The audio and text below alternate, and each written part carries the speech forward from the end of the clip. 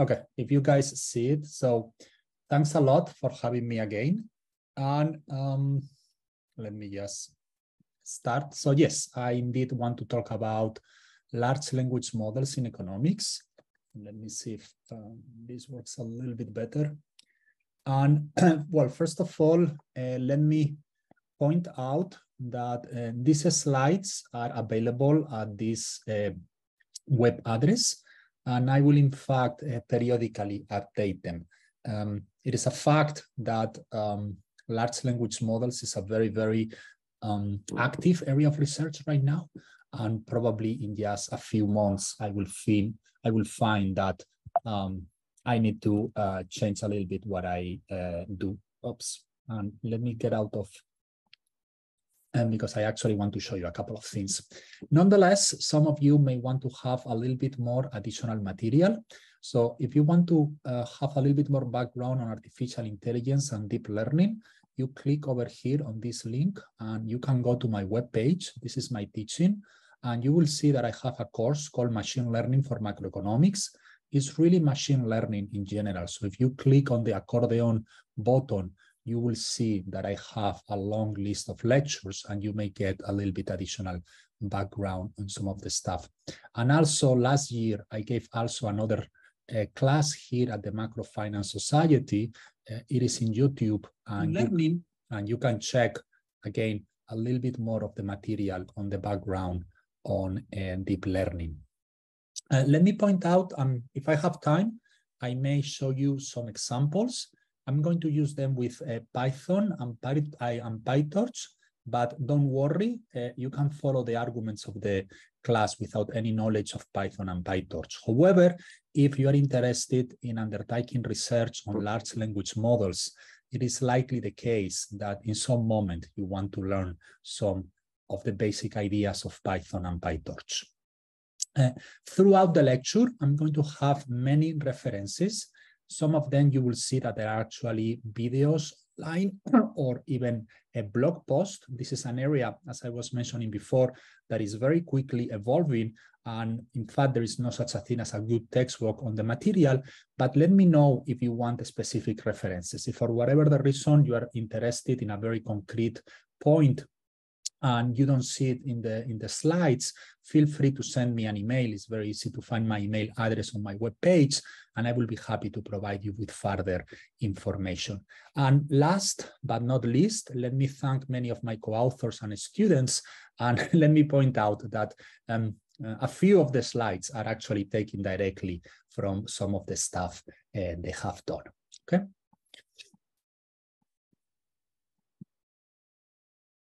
So let me tell you a little bit what the plan today is. Of course, a complete treatment of large language models and their applications in economics will deserve a whole semester of lecturing. And today, since I only have 3 hours, I will need to concentrate on a few key ideas.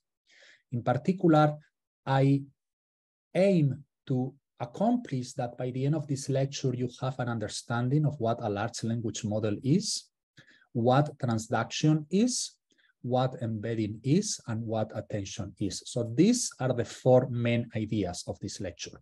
So if I could give you a test at the end at 12 o'clock, those will be the 4 questions that will show up in the test for sure.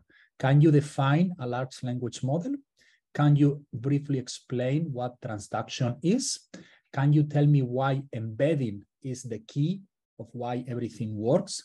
And can you tell me what attention is? Now, the way I'm going to think about the way this goes is I have divided the presentation in 5 parts. I will go from the more general to the more technical. First, I will tell you a little bit about the revolution of large language models and why this has happened now. Second, I will tell you a little bit about the role of large language models in economics, and I will provide you some early examples of papers that during the last year have tried to apply these large language models in economics. And then I will make a more general introduction of text as data. I will then move to give you a brief overview of what natural language processing is about. And finally, we will spend some time into the details of the transformer model. As you will see momentarily, everything really depends on the transformer model, and that's the part of the presentation that will be probably the most technical. But if you really want to understand what is going on, I will encourage you to try to go through those details. So my idea is to try to cover points 1 to 4 during the first half of the presentation, and then cover point 5 during the second half. Very good. So let me then introduce the idea of what a large language model is and the revolution of what has happened over the last year or so. So ChatGPT, which is nothing more than a chatbot, and I will define what a chatbot is in a second, built on top of the GPT large language model, was released on November 28, 2022. People who were interested in artificial intelligence had been following the progress of GPT for a while. I have even pre-registered for its release. But how surprisingly good ChatGPT was really popularized deep learning models trained with a text corpus. Overnight, everyone started talking about large language models. And then the first question that we need to ask ourselves is, what is a large language model? Well, first of all, let me tell you what a language model is. So a language model is nothing more than a statistical model that tries to learn a probability distribution over language. So we are going to have some words. Actually, they are going to be something called tokens, but I will define them later a little bit more carefully. So we are going to have a distribution over a vocabulary of possible words. So let's suppose we have a total of m possible words, and what we are looking is for a probability of how those words are distributed in a text. So for instance, imagine that I ask you, okay, I have an article in the Financial Times, and I have the following 2 words, and they come one after the other: European, Central. And what the language model is going to try to figure it out is what is the most likely word after European, Central. And of course, what we hope is that the answer will be bank, because as anyone will very easily check, if you read the Financial Times, after European and Central, every single time what you find is the word bank.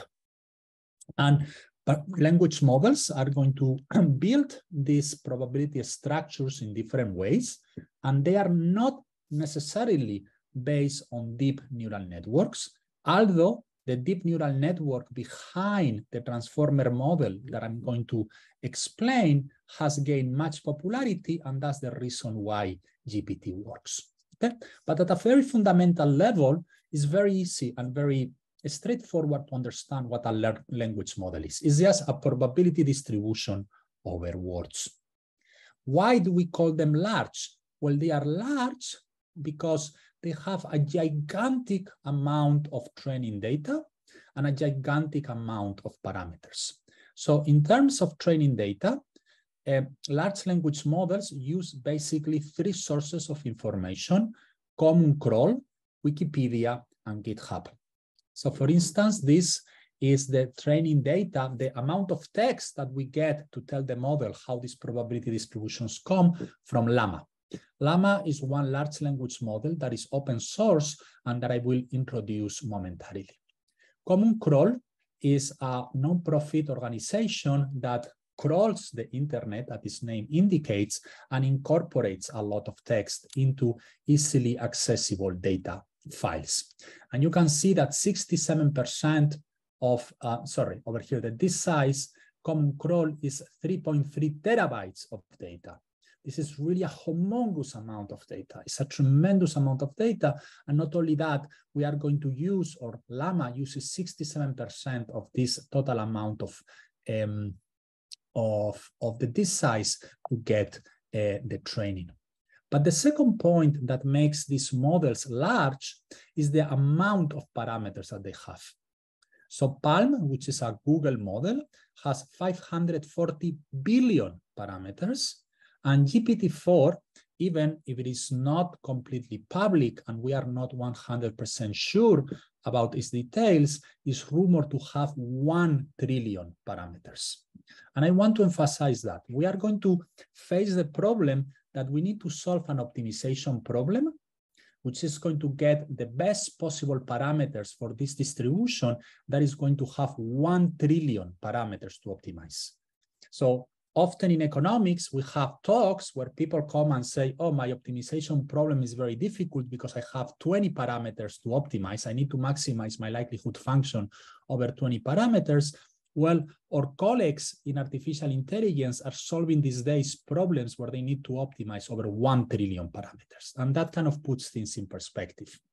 In fact, in the slides, I have some graphs from a paper by Sevilla and co-authors where they show the enormous increase in the complexity of these models over time. And in the vertical axis, we have the floating operations that is kind of a measure of computational complexity of models in artificial intelligence. And you can see how there was a big increase around 2010, which was the beginning of the so-called deep learning era. And actually, I will explain you later why that happened.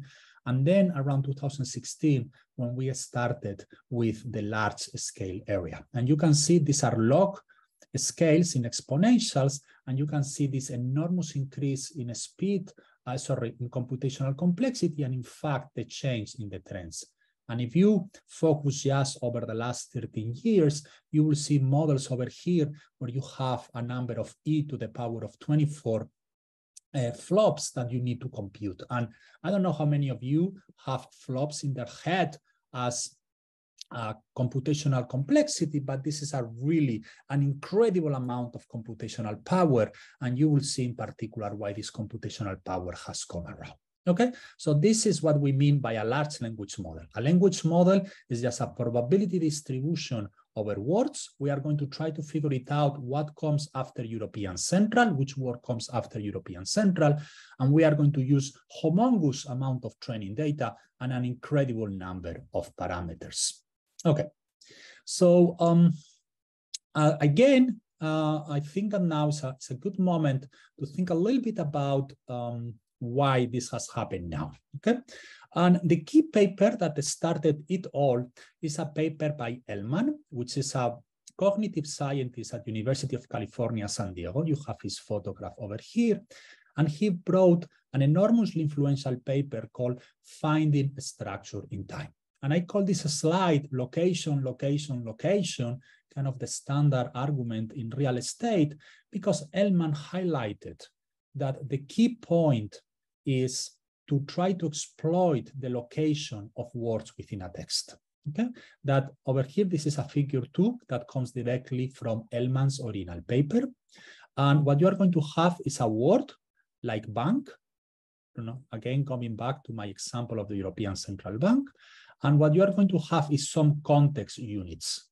And the context units, of course, are going to be things like European, Central, and maybe later on after bank interest rate. And that somehow we are going to try to put together bank, we are going to try to put together European Central interest rate, and we are going to transform all of this through a neural network, and that will give you the output that we are going to need. Okay, so basically Ellman's point was what really matters is the context. We need to look not only at words in isolation, but words in the context in which they appear. Well, everyone thought, wow, this idea seems very nice, but how do we implement it in practice? If you go and read the 1990 paper by Ellman, there is a lot of conceptual understanding. There is a lot of breakthroughs in terms of abstract thinking, but there was not a lot of practical information about how to do this. And what is going to change everything in practice is the conjunction of 3 ideas. The first is going to be a path-breaking algorithm revolution, and that's going to be the arrival of the transformer model. Okay, so the transformer model is not like that silly TV series of cartoon that maybe some of you watched when you were kids. It's a model that is going to transform words in a very particular way. and is based on self-attention. And what I want to emphasize is that this was December 2017, okay? In particular is this paper. Attention is all you need by Vaswani and his co-authors. This is the paper that changes absolutely everything. And this paper circulated, it was not published, it circulated in December 2017. So we are really talking about something that in some sense is not even 6 years old. But the transformer model was such an enormous advance that it has allowed the arrival of GPT. The second thing is the arrival of GPUs. So GPUs, basically what they allow is the graphic processing units, is that we are going to be able to implement the transformer model in a massive parallel way. I will explain later in the second half of this presentation that these models work because they have something called attention multi-heads. And it turns out to be the case that an attention multi-head is something that is perfect to run on separate GPUs openings. Okay, so GPUs are great to parallelize for a very particular class of algorithms. It happens to be the case that the transformer is perfect for GPUs. So these two are really the absolute things that go together. And that's probably why some of you, since you are in macro finance, may have seen a chart like this. This is the stock price, the share price of NVIDIA. NVIDIA is the corporation that is the main producer of GPUs in the world. They produce the best and the fastest GPUs. And you can see how in 2020, it was trading at around $60 per share. And then early in 2020, people start realizing this revolution of the multi-head algorithm, and that's going to completely change the demand for GPUs. And you can start seeing how the price of NVIDIA goes up. Of course, you know, there was a little bit of a tank in the market of the IT companies, but by now, when I make this screenshot, it was trading at 454. So had you been paying attention over here to the fact that attention was changing everything, you will have had a nice multiplication of your investment in NVIDIA by a factor of 8. Also, maybe this is a little bit less relevant, but we have learned that the best way to train large language models is to increase at the same time the amount of complexity in the number of parameters that we have and the data. You don't want to just increase complexity, or you just don't want to increase data. You want both of them to grow at the same rate. And in particular, there is this very influential paper by Hoffman and his co-authors, Training Compute Optimal Large Language Models, that makes this point. So suddenly we have learned a lot about how to compute these models since December 2017. And the way we have learned this is to do it through GPUs and through a transformer model. And that's why in GPT, so GPT has 3 letters, G, P, and T, and I'm going to tell you all 3 of them. Well, the first one is the T because it's a transformer. So GPT is a generative pre-trained transformer. You already know why this is called a transformer, because we are going to use the transformer model, and we are going to learn later on what a transformer model is. Okay. So there are 3 types of large language models. They are the generic ones. The generic ones are focused on predicting the next token. So in my example before, I have European, Central, and what you need to do is focus on which will be the next most likely token, which, you know, as you can imagine, in this case, is going to be bank. I'm going to center my presentation today on this type. There are other types of large language models, which are instruction tuned. Those are models where you will maybe take a generic language model and then fine tune it to try to, for instance, accomplish some type of particular instruction. For instance, if you say something like write an essay about the importance of market power in industrial organization. And you also have dialogue tune, which is in fact what ChatGPT is, because you basically try to have a nice interface that will communicate with the user in a little bit of an easy way. The base model, the generic language models, tend to be a little bit harder to interact with. Since at the end of the day, these are just the 2 and 3 are just fine tunings of number 1, I'm going to concentrate on number 1 and just say a couple of things about 2 and 3.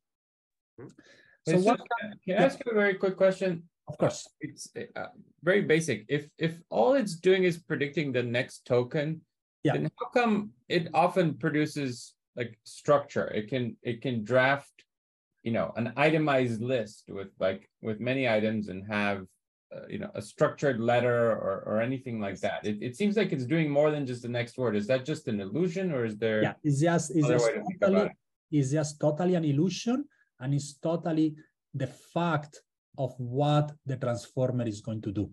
The transformer is going to really be able to embody this idea of context.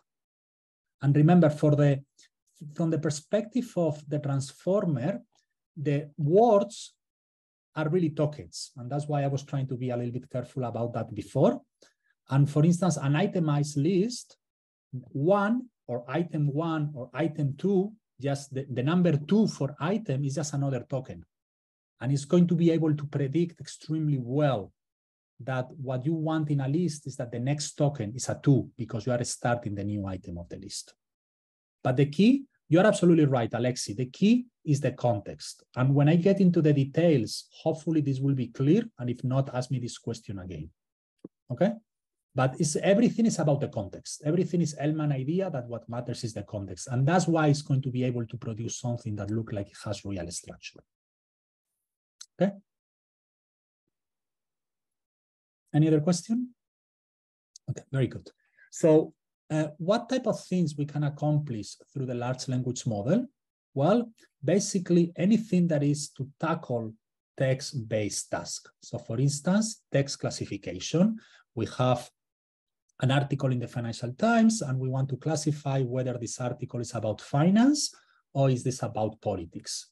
Text summarization, and I will show you examples later on of how people is already using these ideas in finance to summarize corporate reports, which are particularly verbose and long, including sentiment analysis. We want to figure it out if people is happy or unhappy about a product or about an asset. Text generation, this is exactly the question that Alexi was asking. How can we generate a text that really looks like it has a human structure and an understanding of what is going on? And this includes both translation and coding. Some of you may have already figured it out that ChatGPT is surprisingly good. If you ask things like, can you give me an example of how to write a loop in Python? It will actually do it very well. Questions and answers. You can ask ChatGPT, can you tell me, where the capital of France is? And also these days, more and more common sense and reasoning, where you actually set up a prompt of a circumstance like what you will get in SAT in the GRE when they have the analytic part, and ChatGPT can actually work through that and figure it out the right answer. Because of these capabilities, in particular, the ability to generate new text, the ability to provide answers that are properly structured, and this common sense reasoning, we call a large language model a part of generative artificial intelligence. And generative means in this particular context is that they are models capable of generate new content. And that's why we have the G in GPT. Remember, we have the transformer before, now we have the word generative. So this is a transformer that is able to generate new content. Jesus, I have a question from the chat. Ferdinando, do you want to go ahead and ask it?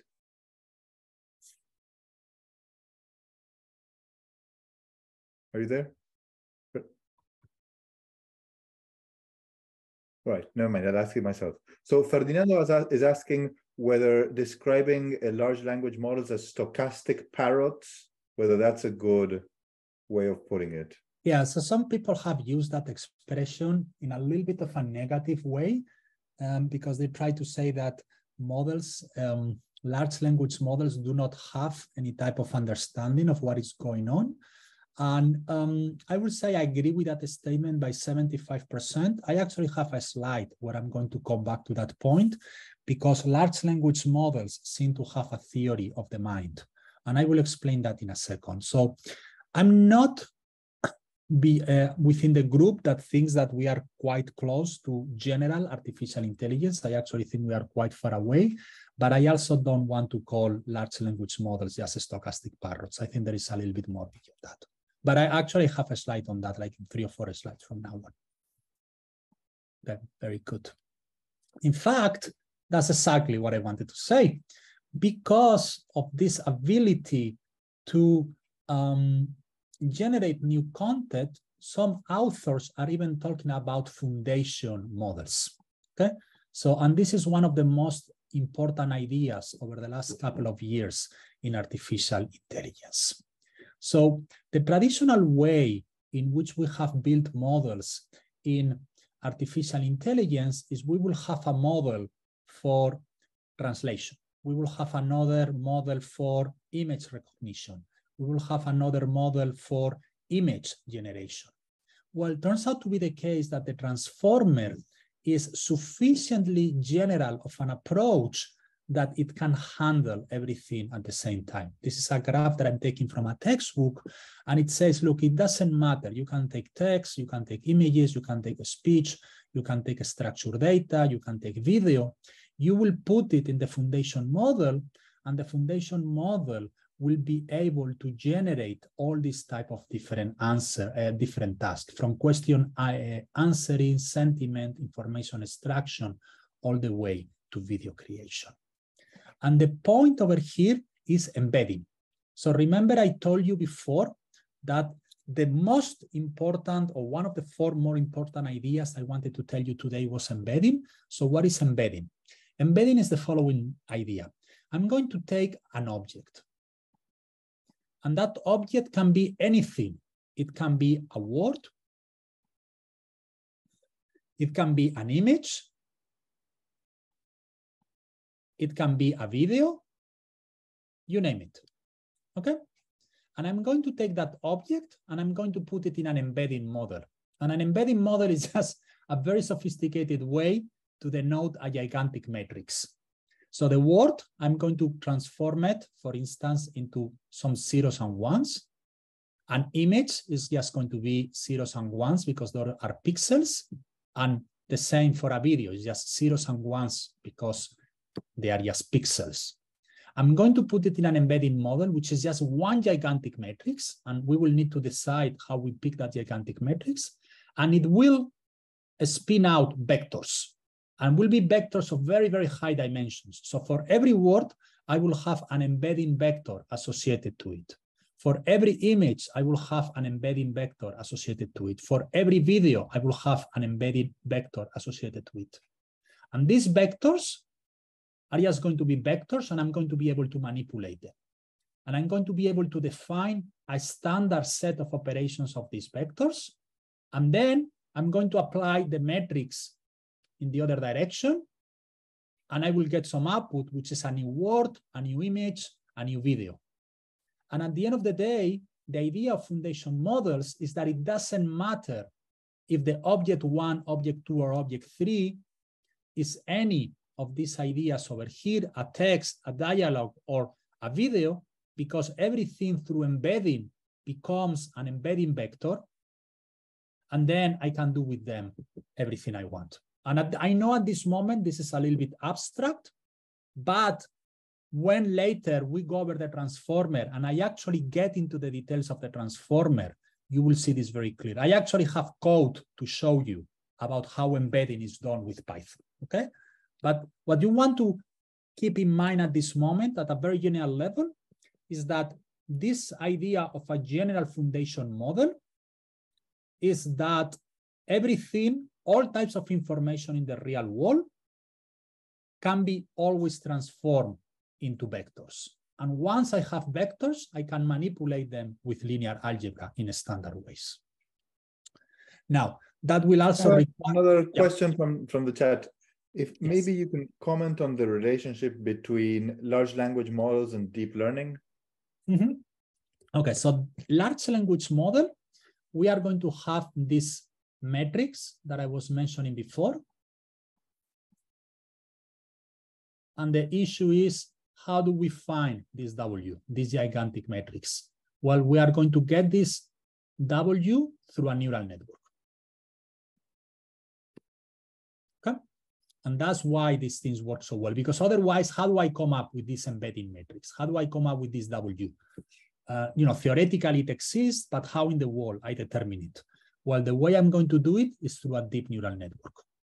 And that's why at the beginning of the talk, I was giving you some links and videos on neural networks. Later on, again, when I get into the details of how the transformer model works, you will see exactly where the neural network is. But just in case that anyone is getting a little bit nervous, let me jump ahead a little bit. And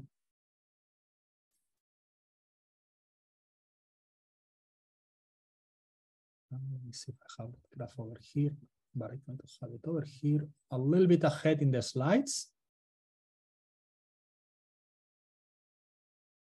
Okay, we are going to build that metric. That matrix is going to be over here in this architecture, and over here, that's where we are going to have the neural network, and that's what is going to link these language models with deep neural networks. Now, having said that, theoretically, you could build a large language model without a deep neural network, okay? You could do it through other methods. I don't think that in practice is going to be feasible, but you need to keep in mind those are two different things, okay?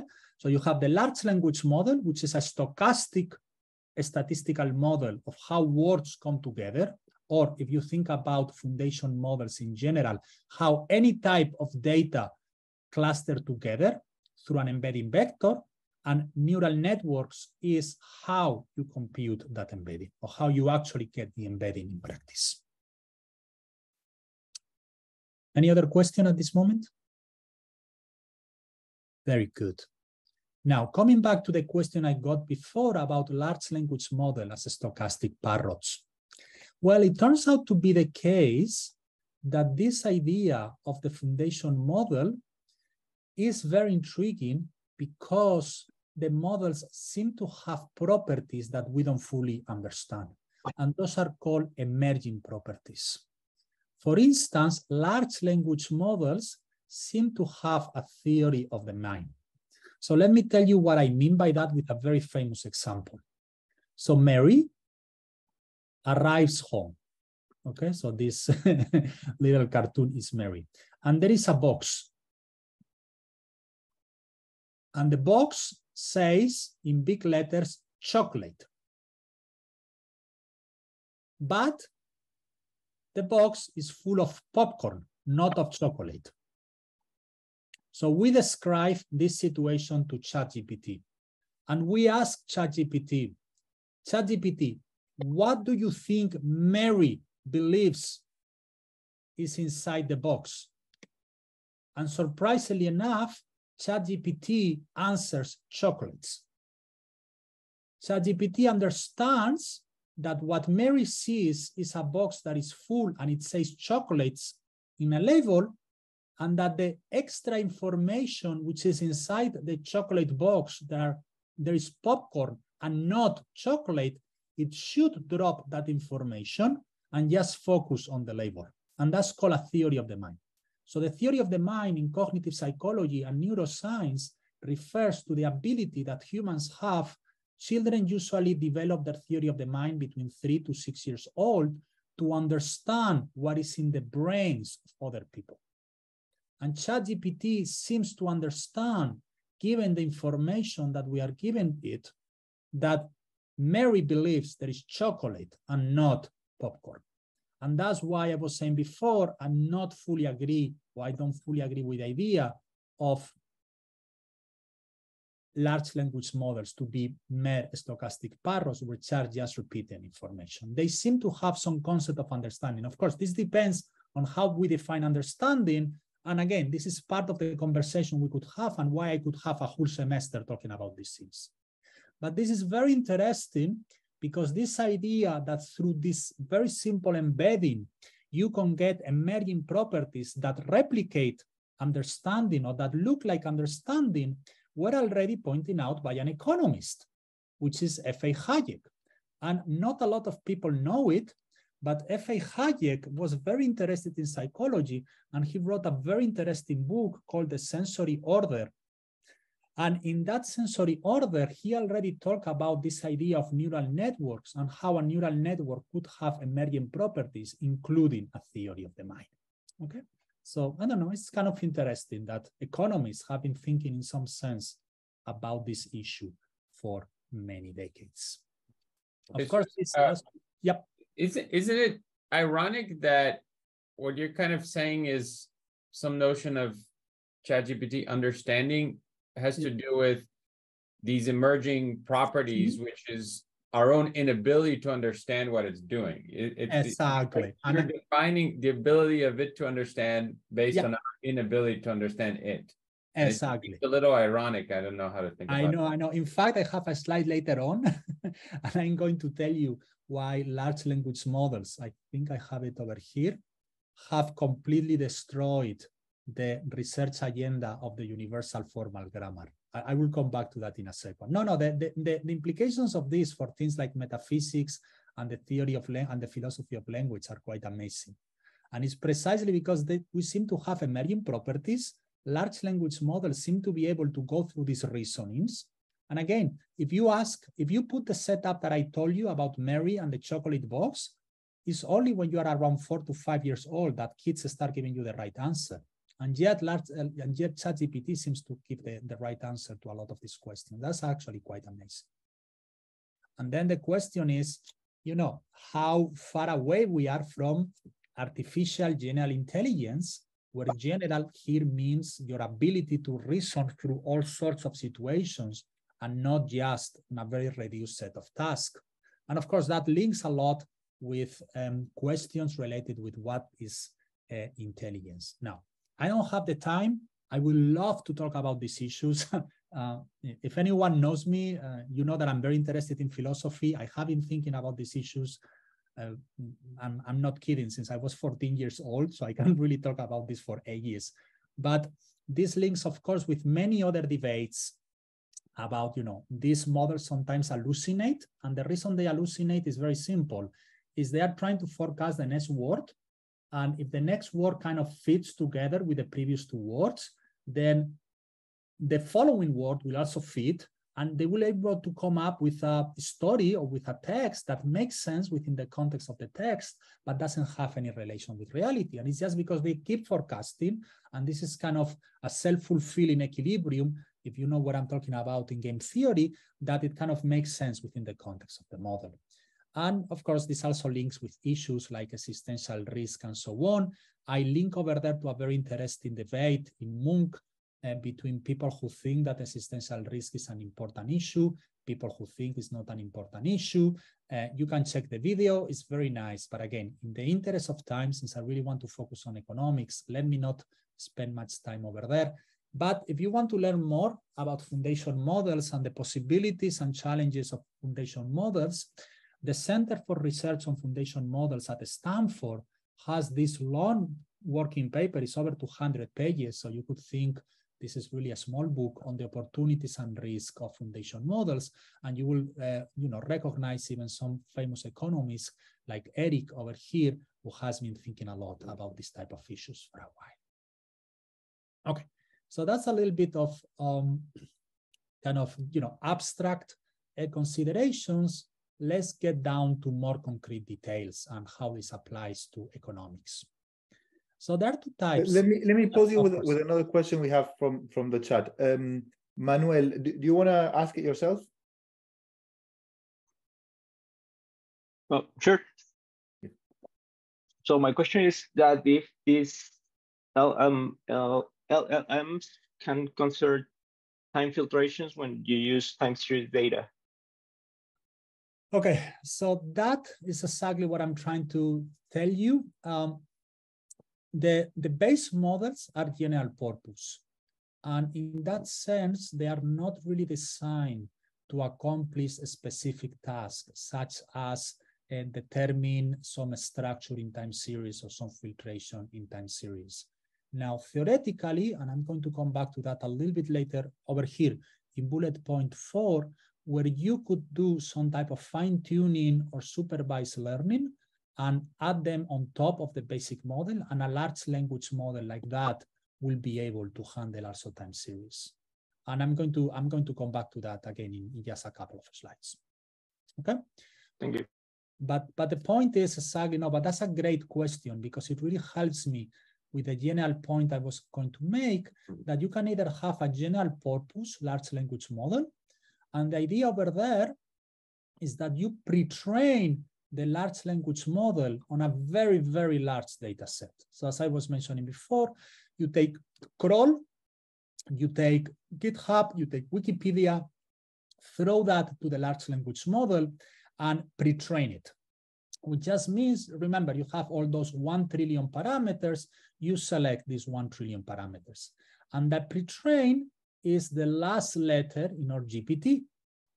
So now, next time you are with friends, you can amaze them by your understanding of the 3 letters in GPT, because this is a generative pre-trained transformer. It's a transformer model, which basically looks at context of the words through the mechanism of attention, that is able to generate new text, and it has been pre-trained on a large data set.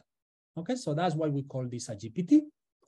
And what then you can do is you can say, well, let me take the pre-trained model and apply to a smaller data set, to a smaller, this is, I will introduce this notation later on, to a smaller corpus. For instance, what you can say is, let me take my large language model and fine-tune the parameters with all the documents within the Fed. So imagine that I have access to the whole archives of the Fed. I could fine-tune the model to understand or to replicate the archives of the Fed. Or I could do that with every single MBA working paper, or with all articles in the Financial Times. And what OpenAI has been very good at, that's really their comparative advantage with respect to other people in the industry, is that they have been very good at that fine-tuning. In particular, they have very parameter-efficient ways to fine-tune. Remember, we are going to have that gigantic embedding matrix that is going to be a gigantic neural network. Well, they are very good at fine-tune the weights in this gigantic neural network in ways that are not too computationally intensive. I say not too much because it's computationally intensive, but not incredibly computationally intensive. Prompt training, which is understanding, so the performance of large language models is going to depend dramatically on what you ask them, and small ways in which you change what you ask gives big differences in the outcome. So really understanding, and that comes back to Alexei's point before, about we need to, since we don't really fully understand the model, we don't really fully understand what is the best way to ask it. So we need to still thinking about how we ask the model, and also supervised learning. So one of the things that makes ChatGPT so expensive to develop is that we are also going to have some human input in the training. And I will tell you a little bit later exactly how that works. But at the end of the day, the whole idea of why you can do this specialized large language model without too much effort. In fact, you can even have a zero-shoot learning, and I'm going to tell you in a second what that thing is because of the idea of transduction. So let me tell you what zero or few shot learning is. Okay, so that actually is the paper, the academic paper that presented ChatGPT to researchers, is called Language Models Are Few-Shot Learners by Brown and co-authors. And the idea over there is that I have a general model and then I want to specialize it. How many shots of learning I need? By shot here, you think about how many iterates I need of extra learning.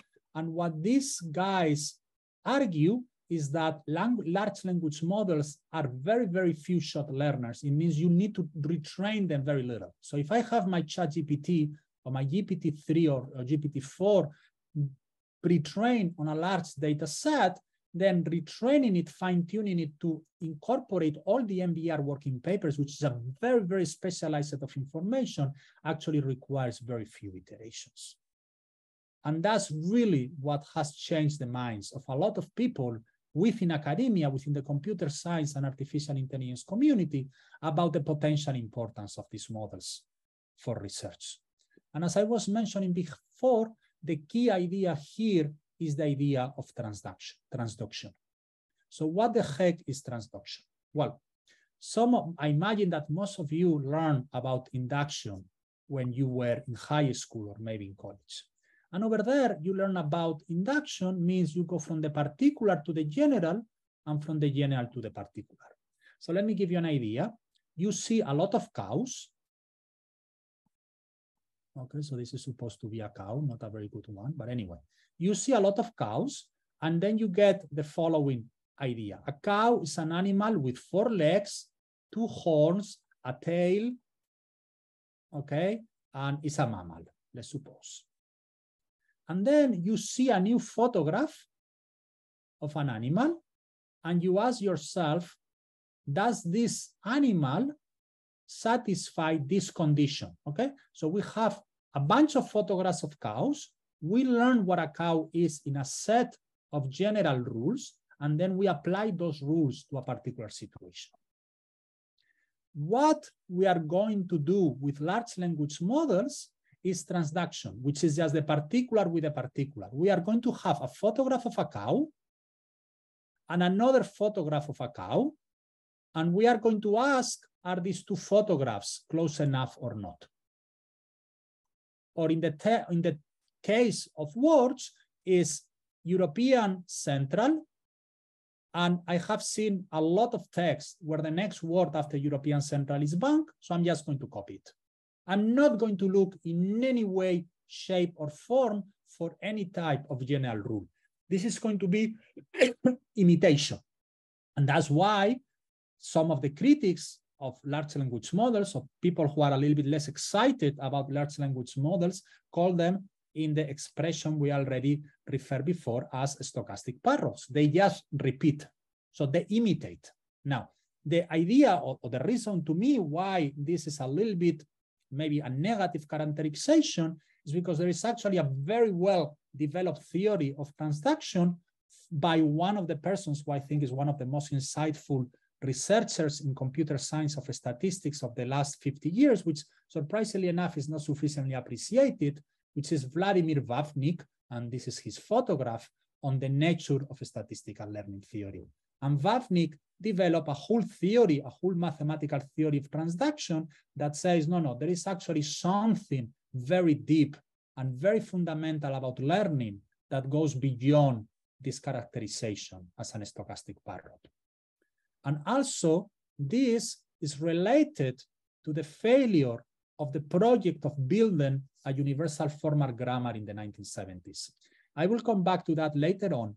But what linguistics was during the 1960s, and in particular during the 1970s, was the idea of saying, look, let's come up with general rules of the language.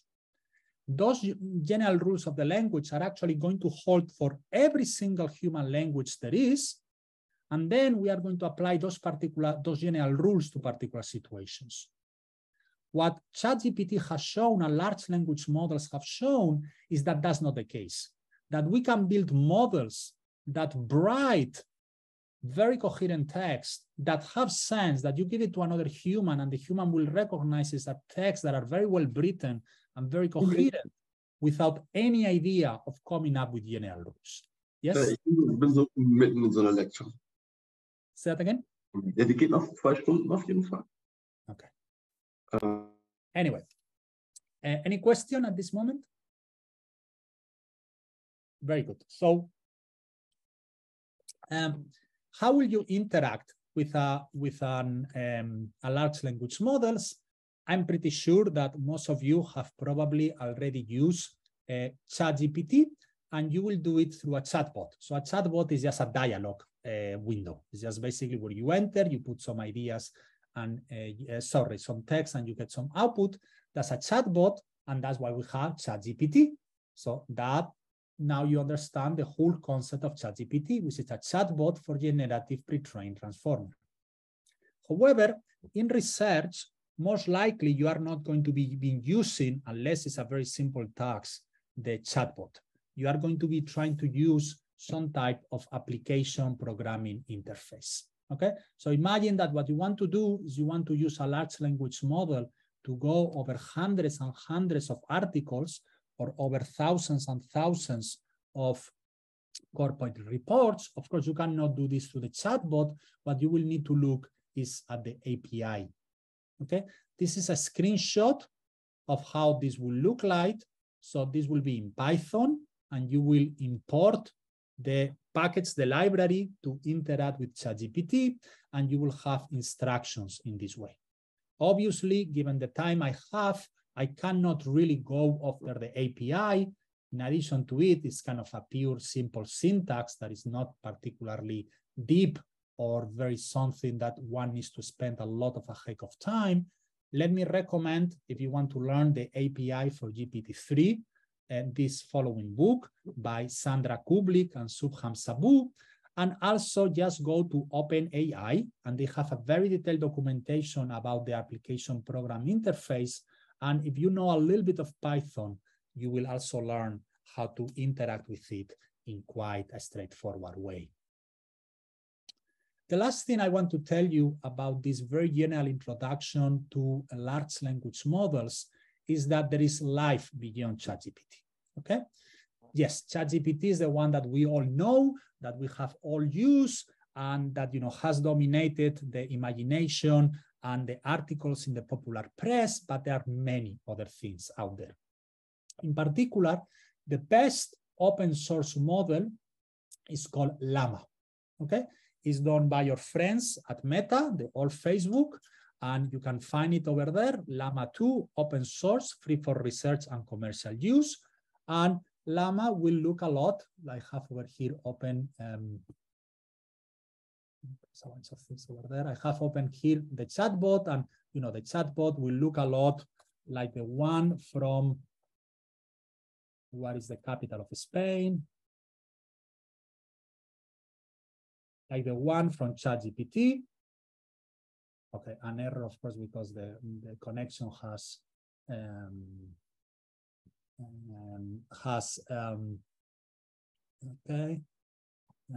lost, but anyway, I can come back to that later. But the very good thing about Llama 2 is that it's open source. And this may be particularly important if you are working in a situation where, for whatever the reason, you don't want to use a commercial software or a software that is closed. Recently, I was at the European Central Bank, and they were concerned about using ChatGPT with their internal documents in case that ChatGPT will transmit some type of privileged information. And I told them, well, think about something like Llama 2. And the good idea about Llama 2 is open source. You can install it in your own local server. It's open source, so you can check that it's not transmitting any type of information. But most importantly, it's a local installation. It's not going to violate any condition of safety, security, or copyrights. And there is a few places. There is this very nice Hugging Face, is kind of the main community for open artificial intelligence in general.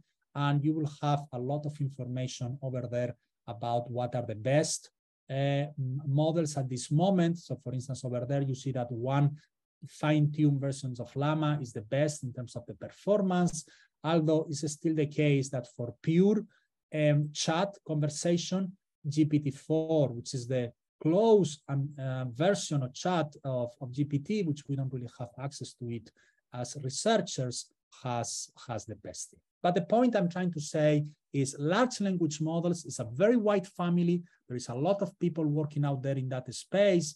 GPT may be good for your needs, but maybe other models like Llama or BART from Google may be helpful for you. Okay, so this is kind of a brief introduction to large language models. Let me stop over here to ask for questions before we get onto the role of large language models in economics. Any question?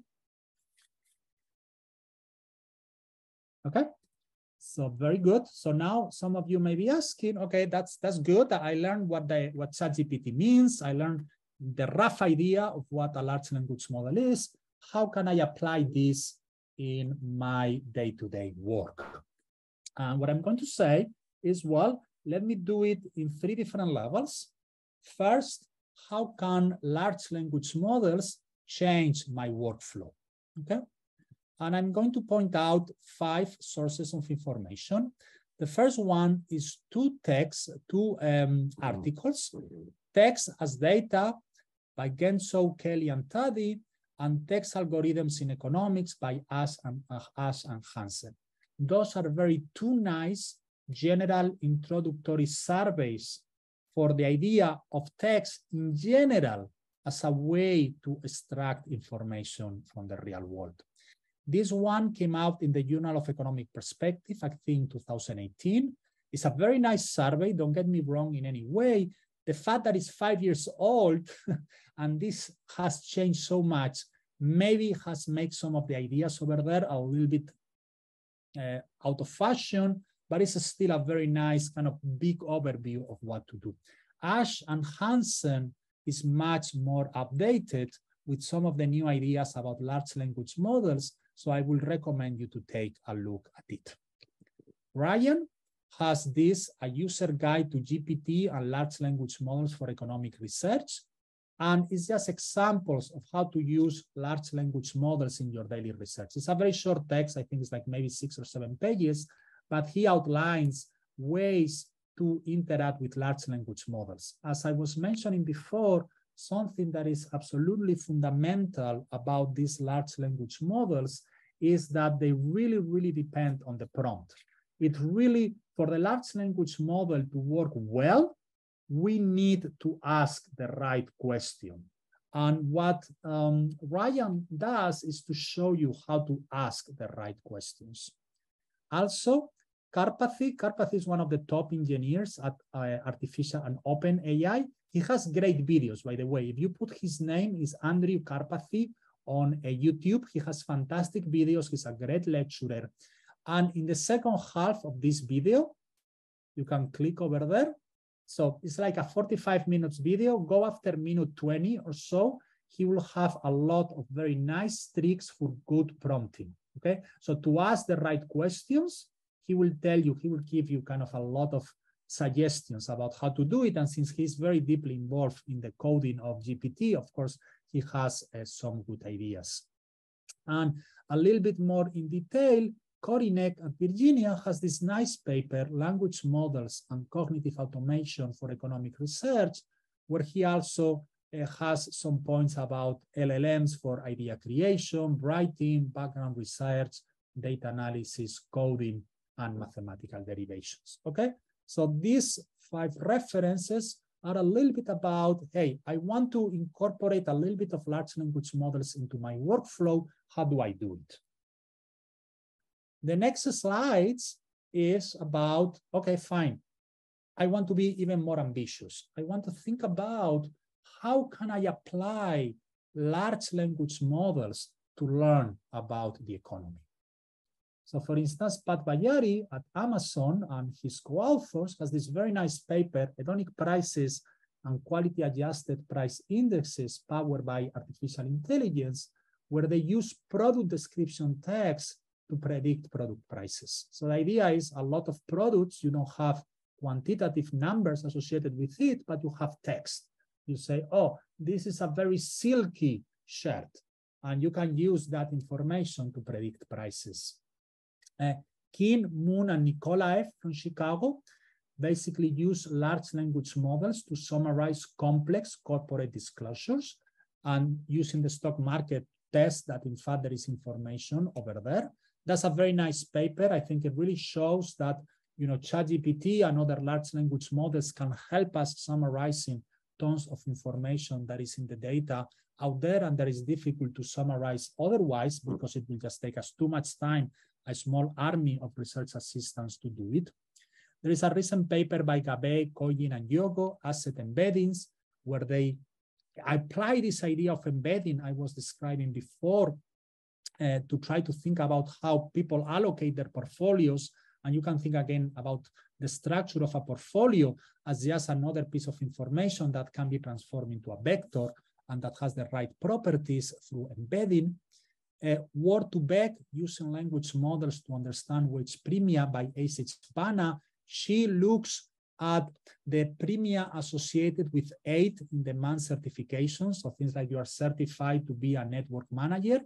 And over there, the problem is you need to figure it out of the wage that has been posted in the job advertisement, how much is a compensation for the fact that that position is in San Francisco, which is an expensive city to live, and how much of that compensation is attributed to the fact that you actually have the right certification. And that's why using embeddings, this is a very simple Word2Vec. It actually doesn't use deep neural networks. It's a very simple logistic regression. It's an example of a language model that does not depend on having neural networks, but she actually gets very interesting results about these things. And out of many, using language models to simulate human samples. This is super interesting. And this is an idea that I think has a lot of potential in economics, applied more in general by Argyle and co-authors. And what this team does is they say, well, what these models do very, very well is to replicate data. As I was saying before, to imitate, using the words that we already discussed as an stochastic parrot.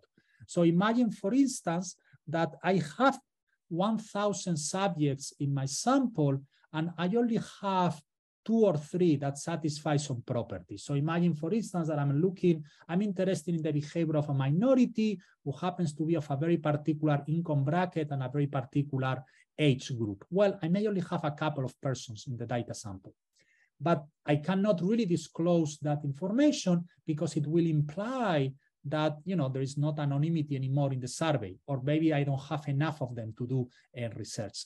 And since large language models are very good at replicating data, what you can do is you can synthesize new artificial data that is anonymous by construction because it's not any person, it's kind of an artificial person, and yet it has the right properties, the right statistical properties to undertake econometrics with it. It's a kind of a very sophisticated form of the bootstrap, if you remember from a second what the bootstrap is about.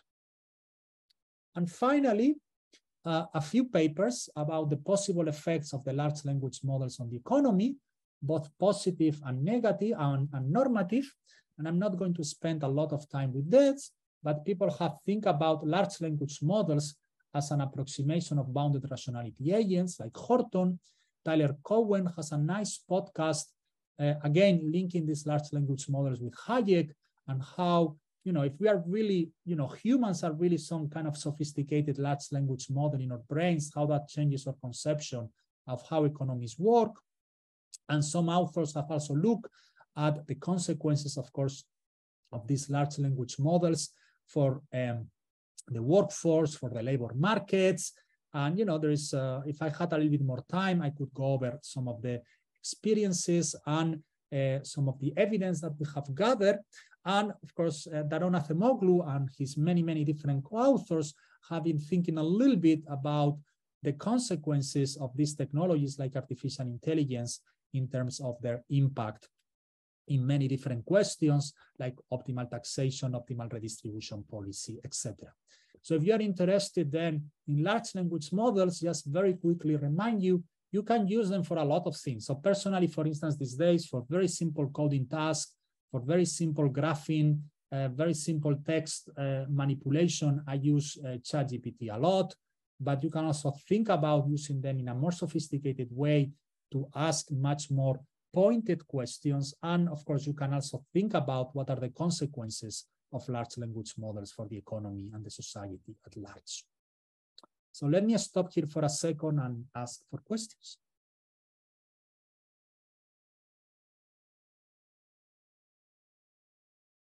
Okay, well, then I continue.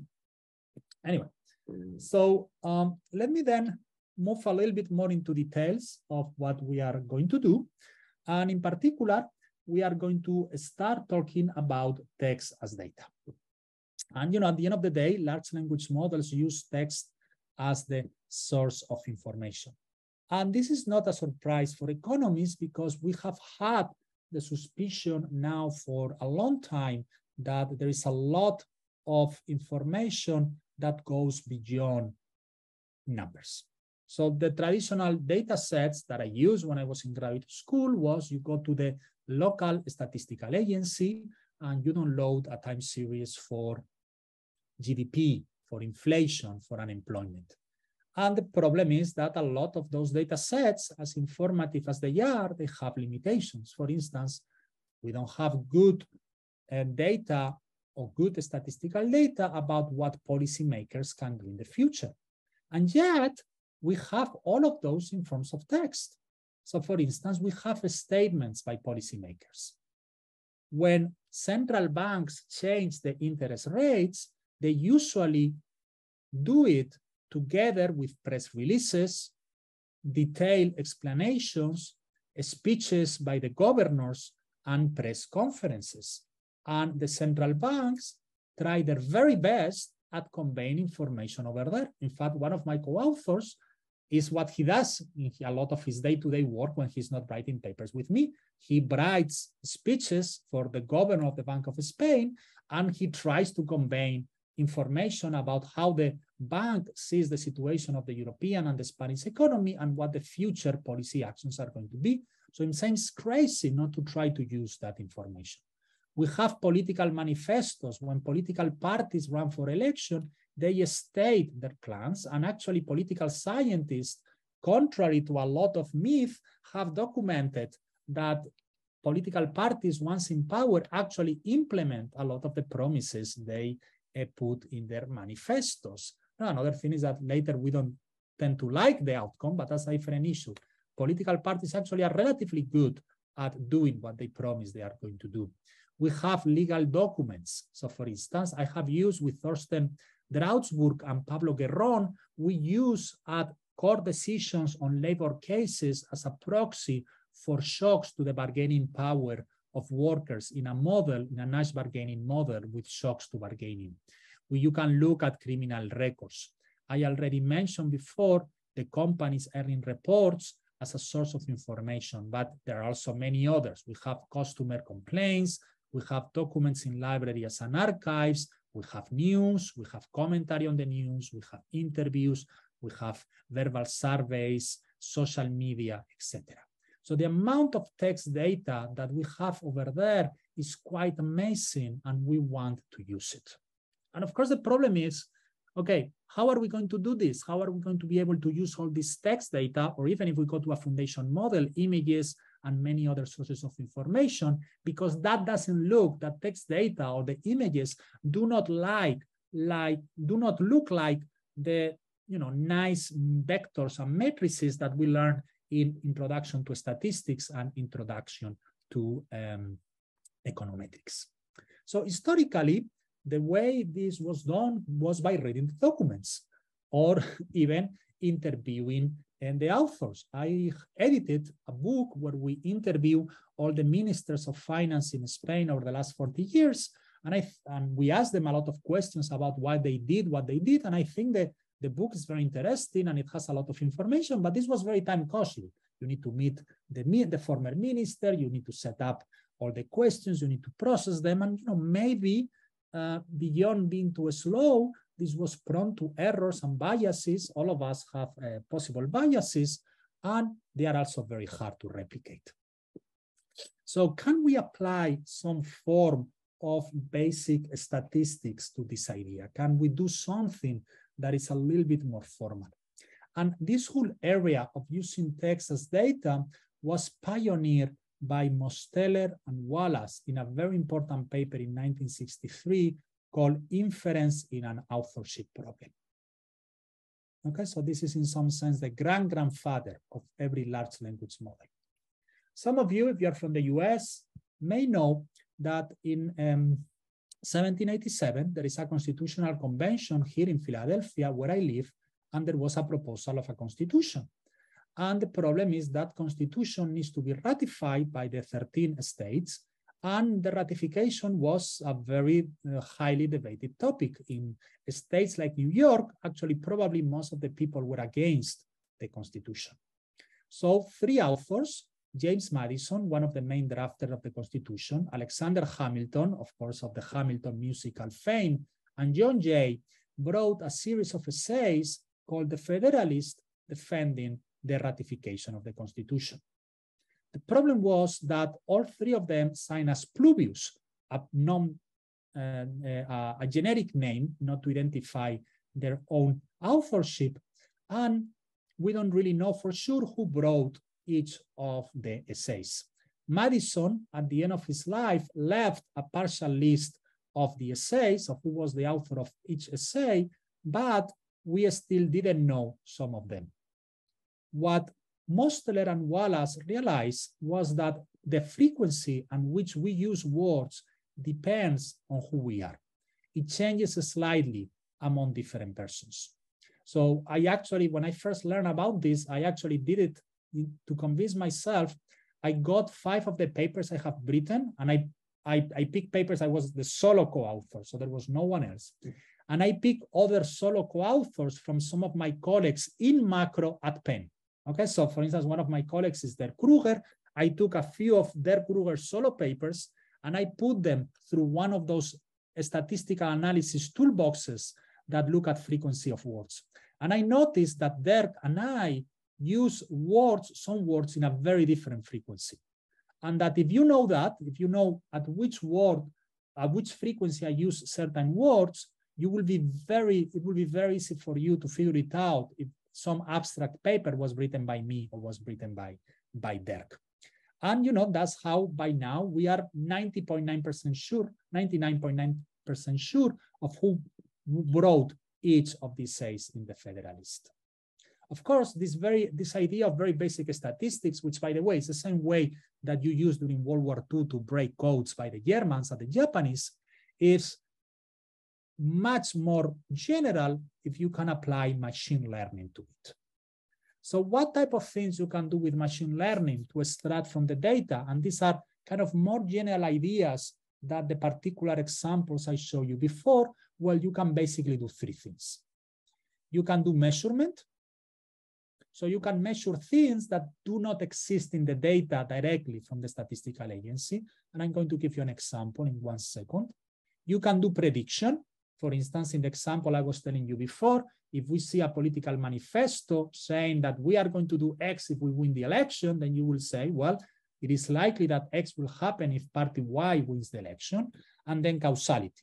We can undertake statements of if, then, and see what will happen under some of these circumstances. And just as an example of how this has been enormously influential and how large language models can generalize ideas that have been around for a while, let me show you this very, very famous graph by the paper on policy uncertainty by Baker, Bloom, and Davis. As you probably know, there is a large field these days in macro and finance and other fields about the importance of uncertainty. I have written quite a few papers on those. And the problem of uncertainty is that we think that uncertainty matters because it changes over time, it's time varying. But on the other hand, how do we measure that? How do we go to the data and measure the variation of uncertainty? Because this is not something that is keep track of. What Baker, Bloom, and Davis thought was, look, let's go to newspapers, for instance, in the US, like US Today, Miami Herald, Chicago Tribune, etc., and look at the scale monthly counts of articles mentioning uncertain or uncertainty with words like regulation of Federal Reserve. And that gives you an index. The idea is that when the press, the media talks a lot about uncertainty, it's because there is probably a lot of uncertainty. And when the media talks very little about uncertainty, it's because probably there is not a lot of uncertainty out there. And in fact, this is the index they get that has the peaks where we will expect the Black Monday in '87, the first Gulf War, the Clinton election, the Russian crisis, long-term capital management, 9/11, the second Gulf War, the debt ceiling dispute, and so on and so forth. Now, what is the problem of this? This on one hand is very nice, but on the other hand, their ability to incorporate context was very limited because the only thing they could do is look at uncertainty and deficit in the same article. But they cannot really look at the whole context of the text. Okay, so this is a fantastic paper. On the other hand, now with large language models, we can measure uncertainty much better because we can really get the same information that they did. And now we can embed a lot of these words within a much richer context and just realize if they are really talking about uncertainty in the sense of deficit, or maybe they are talking about uncertainty in situations that are not really practical. Of course, what Baker, Bloom, and Davis did was to do a little bit of a human audit. They selected randomly a subset of articles to check the context using human intelligence. They hired a bunch of research assistants and they actually gave them detailed instructions, and they argue that they probably did quite well and that the measurement error is not very large. But thanks to large language models, we can do these things in a much wider and a much more systematic way.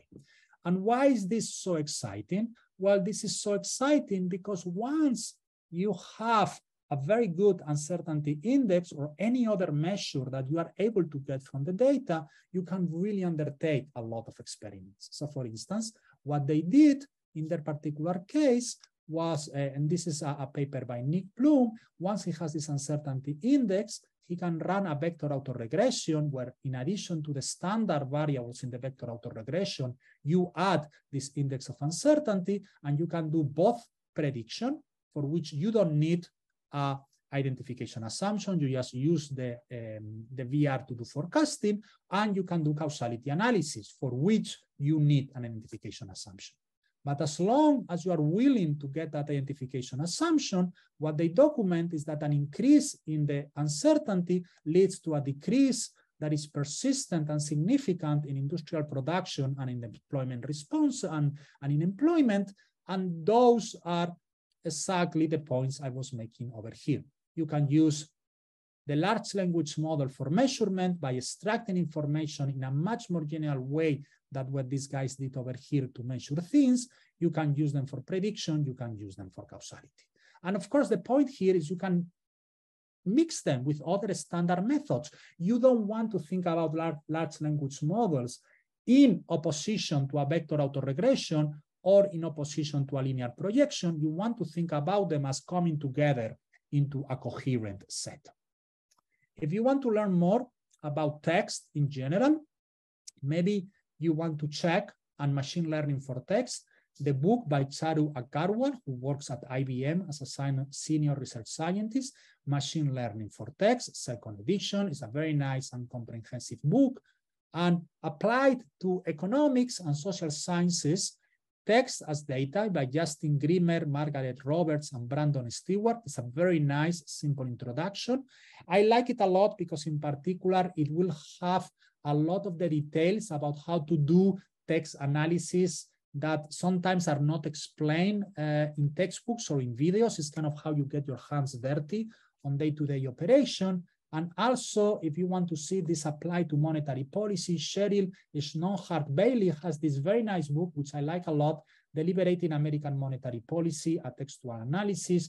She comes from political science, if I recall this correctly, which means that perhaps this book has been a little bit overlooked by people in monetary economics, but I find it a fantastic book and really illustrates how much you can learn about monetary policy of using text as data. But the point is, how are we going to do this in concrete using our large language models? So one question, of course, maybe you can comment a little bit on what's the trade-off between doing things in a more automated way versus more like handpicked by the researcher. Suppose you want to measure uncertainty. Yeah. What's the balance between you deciding which words in the newspaper convey uncertainty versus letting some sort of automated algorithm decide that for you? No, that's a fantastic question. So first, let me give you my general view about it. I tend to be very pragmatic on my approach. If you look at my papers, you will see that I have papers that are pure vector autoregressions, because I think there are circumstances where a pure vector autoregression is going to tell me what I'm looking for. And there are papers where I do very heavy structural econometrics, where I estimate the parameter values. And my approach has always been that different questions require different methods, and that I don't like to make the method an end in itself. So in that sense, I would say that at a very general level, I would say it depends on the question you are looking for. Now, having said that, let me now, raise the stakes a little bit more. I tend to believe that large language models are getting so good that in probably 80% of situations, the large language model is going to do better than you as a human. Okay, so it's not going to be always the case, but I think at this moment, my presumption, my default prior is that the large language model has become so good that it's going to probably overcome, even if it has some hallucinations, it's going to overcome your ability to do things because you are too slow and because it's hard to replicate. Okay, now, again, this may not be true in all the cases. So for instance, if you are looking at the behavior of one particular governor of a central bank, you may not have a lot of information, but you have interviews with him, you have his diaries, you have his letters, then a close reading by a human may still be superior. But as soon as, if I were going to redo Baker, Bloom, and Davis today, I will do it with a large language model. I will not use their relatively arbitrary peak of words on their own. I think you can do a little bit better. And this is not a criticism at all of the paper. It's a fantastic paper. And given the field where they brought the paper, they did absolutely the best that was at that moment. I just think that as 2023, if I were going to redo this thing, I will probably redo it through a large language model. Just because I'm going to believe the large language models, remember what I was telling you about context at the very beginning, they are just going to capture context better than humans. That if you are going to come up with a vocabulary of terms, you are going to introduce biases and mistakes. And the large language model is going to be more robust to that. Any other question? We have a couple of questions from the chat. Arpit, do you want to go ahead and ask it yourself? Yeah, my question was about reverse author lookup. So can I look up all the identities of my referees if I take my reports and run them through a similar algorithm? Could I, as a referee author, start running my reports through ChatGPT to avoid these kinds of fingerprints? In general, is referee anonymity dead? Yeah, so I'm not sure if I should say this online, but yes, maybe 3 years ago, I was very curious about, there is a person who was writing on the internet. This person, for some reason, didn't want to say their name. Let me use the gender neutral pronoun.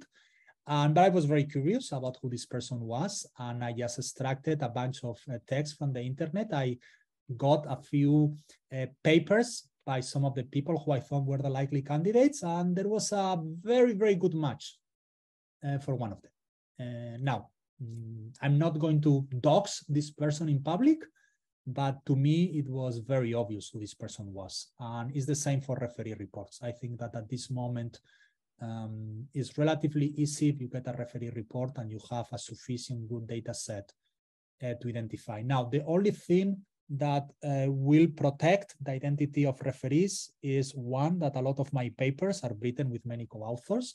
And just, you can check this out. You download 10 of my papers, run these statistical tools through them, and you will see that the frequency of words and the grammatical structures are different depending on if I'm writing with Juan Rubio, which has been historically one of my main co-authors, or if I'm writing, recently I'm writing a few papers with Harald Ulik, and I think even just the casual reader will realize that the way in which the sentences are organized is different.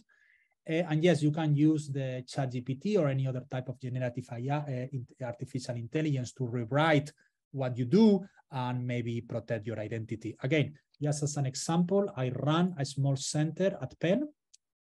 And over there, sometimes I need to make offers. I recently hired a postdoc. And the problem is that my offer letters didn't, I don't know how to say it. It's not that they were wrong, but didn't look like very dean-like. They didn't really look like they were coming from the dean's office, and that caused a couple of problems in the past because the dean's office complained that the language was not formal enough. So I just put the letter to my postdoc in ChatGPT and I say, rewrite this letter as if it came from the dean's office. And it did it perfectly. The dean's office was very happy. So certainly you can use that to mask your identity. But yes, the thing is you really leave grammatical and semantic fingerprints in every single thing that you write, and you need to be aware of that. Any other question? There's a couple more questions from the chat. Manuel, do you want to go ahead and ask? Sure. My question is if the academics community welcome this kind of models in the papers, or there is too much skepticism still around there? Well, I will answer that question at two levels. First of all, there are good reasons to be a skeptic if you are using things like ChatGPT, because we don't really know what ChatGPT is doing. And that's why I think that using open source large language models like Llama may be a better way to go for academia in general. Because, you know, if I'm going to use, let's suppose I use Llama to summarize a lot of corporate reports, I can tell the referee, look, this is the model, this is how I train it. You can actually look at line by line of the code, and you can replicate fully. Now, the problem is with ChatGPT, you cannot replicate it fully. So I think there are some things that we need to accept as a profession. And one of them is I think we should by default use as often as we can open source where everything is checkable and everything is replicable. Okay, we are always a little bit worried about what type of secret sauce the people at OpenAI are putting on top of ChatGPT. Second, are you going to encounter resistance? Yeah, at the beginning, you are going to be, you know, most of us have been unlucky in the past with referees who maybe didn't quite see what this was going to be so important in the long run, some new theories. You know, the paper that gave me tenure and made me relatively well known in the profession, which was applying the particle filter to economics, and now the particle filter is everywhere and you see thousands and thousands of citations. We sent it to a journal. I'm not going to say which journal, but it's one of the top 5 journals. And the editor brought me a letter that was shameful. I mean, it was absolutely awful. The editor didn't understand anything, and the referees didn't understand anything, and the paper got rejected. That's what happens every time you're trying to do something new. You're always going to find some people that do not quite see where this is going. I think that the power of large language models is so big, and artificial intelligence more in general, that this is going to be overcome. Having said that, let me also point out that just because you are doing a large language model or because you are using artificial intelligence doesn't make it a good paper. I get a lot of papers as an editor. I get a lot of papers on artificial intelligence these days, and I reject a lot. I don't reject them because they are artificial intelligence. I just reject them because I don't think they're a good paper. And I think that a lot of the junior researchers confuse these two things. One thing is to have artificial intelligence of large language models to write a good paper. A very different thing is that that paper is good. Okay, and we should not forget about that. And the papers I try to point out in the review of applications in economics are papers that I like. So for instance, this one by Gabeco, Yen, and Yogo, I saw it at the MBR Summer Institute. I like it a lot. Okay, well, maybe some other people like it less. I'm not an expert in finance, but I thought it was a very good paper. I thought this is a very clever way to apply large language models to economics. I saw another couple of papers. Since I didn't like them, I'm not going to cite them, but I saw another couple of papers that this is absolutely brainless. Okay, just because you are using a large language model is not making it a good paper. But yes, you need to be aware that every time a new research agenda comes, you may be unlucky and bump into referees and editors who are going to be reluctant to embrace change. Yeah, at the end of the day, if you believe that what you are doing is good, you need to keep trying it. And, you know, I eventually published my paper on the particle filter and it didn't turn out so bad for me. Any other question? Okay, very good. So I think this is a good moment to make, I was asked by Alexi to make like a 10 minutes break in the middle. This is a good moment, but let me summarize what we have done so far. So I have tried to tell you a little bit what a large language model is, and I have tried to tell you how it can apply to economics, and in particular, why there is a lot of information in text, and that information can be exploited in ways that I find useful. What I'm going to do in the second half is now I'm going to get, after 10 minutes, I'm going to get much more into details. So suddenly we are going to start seeing a lot of equations. We are going to start seeing a lot of algebra. But stay with me. I think that this is what is going to fill a lot of the gaps. And my particular experience is that without getting your hands dirty with some of these details, some of the words I just told you before and some of the explanations are a little bit too vague for practical purposes. So stay with me. I promise that I think at the end, by 12 p.m. Eastern time, you may have a little bit of a better understanding of what these large language models are. But let me stop share and we stop for maybe 10 minutes. Sounds good. Thank you, Jesus. Thank you. Take 10 minutes, everybody. Maybe eat an energy bar or something. Jesus is going to throw some algebra at us in the second half, and good. Yeah, and some serious differential geometry. Nice. See you in a few. Okay, so welcome back. And in this second half of the lecture, I want to emphasize a little bit more of the details of what we did so far. So in particular, let me get into some of the ideas of natural language processing. So natural language processing, or NLP, which you are going to find in many textbooks and papers, is the field that is specialized in how computers can deal with language as it appears in natural context. And by natural context here, we mean the speech, text, etc. Of course, text is not very natural. We need to learn to write. And when we write, we tend to do it in a very different way than when we speak. But nonetheless, it basically refers to this type of situations.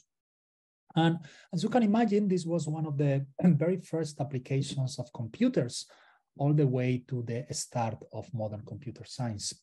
In 1954, Georgetown and IBM teamed up to come up with the first automatic translation software. It was to translate text from Russian into English. You know, this is the peak of the Cold War. There were a lot of open source material in Russian, for instance, the newspapers published in the Soviet Union, that the US could not translate efficiently because it didn't have enough experts in Russian. And what IBM and Georgetown were able to do was to code a simple software that could translate simple Russian sentences with a surprising level of accuracy. And people got very excited. They basically say, oh, this is fantastic. This is 1954. And there was actually someone forecasting that by the early 1960s, we will have a nearly perfect or human level translation through computers. Well, it didn't quite work out, had to wait a little bit longer. But this classical natural language processing was based on symbolic rules, okay? And I'm not going to spend a lot of time talking about those in the interest of time. Suffice it to say that the idea was we are going to come up with a very, very long set of rules, okay? So this is the idea of the Chinese room by John Searle, who was a philosopher at Berkeley. And he said, look, translating between Chinese and English is difficult because Chinese use a very different grammar, very different semantic. But if I just come up with all the rules that will map Chinese into English, I could put a ball over here with a Chinese character. I could check the rule in a gigantic book and get an output that will be good idiomatic English. So we just need to figure it out, these rules. And by setting up these rules, there was some early successes like ELIZA, which was a chatbot back in the day from 1966, which was a psychotherapist. And ELIZA actually worked surprisingly well. I played with it when I was an undergrad. And it will actually engage in conversations that make some sense, of course, within a very, very simple approach. And this was the ideas behind Noam Chomsky's view of having a universal grammar. Basically, the idea was that all human brains are hardwired in such a way that all language is structured in a very simple set of rules, and all human languages are particular applications of those set of rules. So the only thing we need to do is uncover those rules, code them in the computer, and we are done. Unfortunately, after some early success, the field stagnated. And the reason why the field stagnated is because it turns out to be the case that uncovering those rules, even if they exist, we don't know if they exist, is actually surprisingly difficult. In comparison, modern NLP is completely built around statistical models. It's only about stochastic pairings of tokens. And that's really the base of its recent success and why there is a consensus that large language models have refuted Chomsky's approach to language, and why I think a lot of people in the field are really moving away from these ideas. So let me tell you a detail exactly of how this works. I told you before, I don't know if you remember at the very start of the presentation, that the era of deep learning starts in the early 2012. And this basically happens with the introduction of deep neural networks. One of the first applications of neural networks was image recognition. In particular, there is a competition called ImageNet competition or challenge, which basically has a lot of photographs of different breeds of dogs. Okay, so you need to, I give the neural network a photograph, and the neural network needs to decide, is this a German Shepherd, or is this a Chihuahua, or is this a Bulldog? And around 2010, 2011, the neural networks, which were shallow, were getting an error of around 28%, with small improvements from year to year, but we didn't really have much advance. And this is the level of human error. Okay, humans make mistakes also classifying dog breeds. And then a group of researchers at McGill University in Canada. Canada is a country that has been at the in a leadership position in artificial intelligence, and is still today at the very front of research over there, came up with a deep neural network. Instead of having one layer, they had 8. And if you want to understand a little bit better why having different layers instead of just one layer, while keeping the total number of parameters constant, so this is not I have 8 layers, so I have more parameters. No, this is I have the same layers here, I have the same parameters in a shallow network, but I'm going to organize it in 8 layers instead of a one very large layer. It's going to work very well. If you want to know the details about that, please check my video from last year, okay? I explained that over there, I think, in some good detail. But the point is, the only thing that you need to learn today is that improved from 26% error rate to 16%. This was a 10% jump in just 1 year. And as soon as people realized how important this was, they kind of fine-tuned, they went from 8 layers to 22 layers to 152 layers. By the time we are in 2015, neural networks are doing better than humans. And this is the deep learning revolution. It starts in 2012 with AlexNet. Now, people go and say, oh. Can I pose for a more philosophical question? Arpit, do you want to go ahead and ask it? Of course.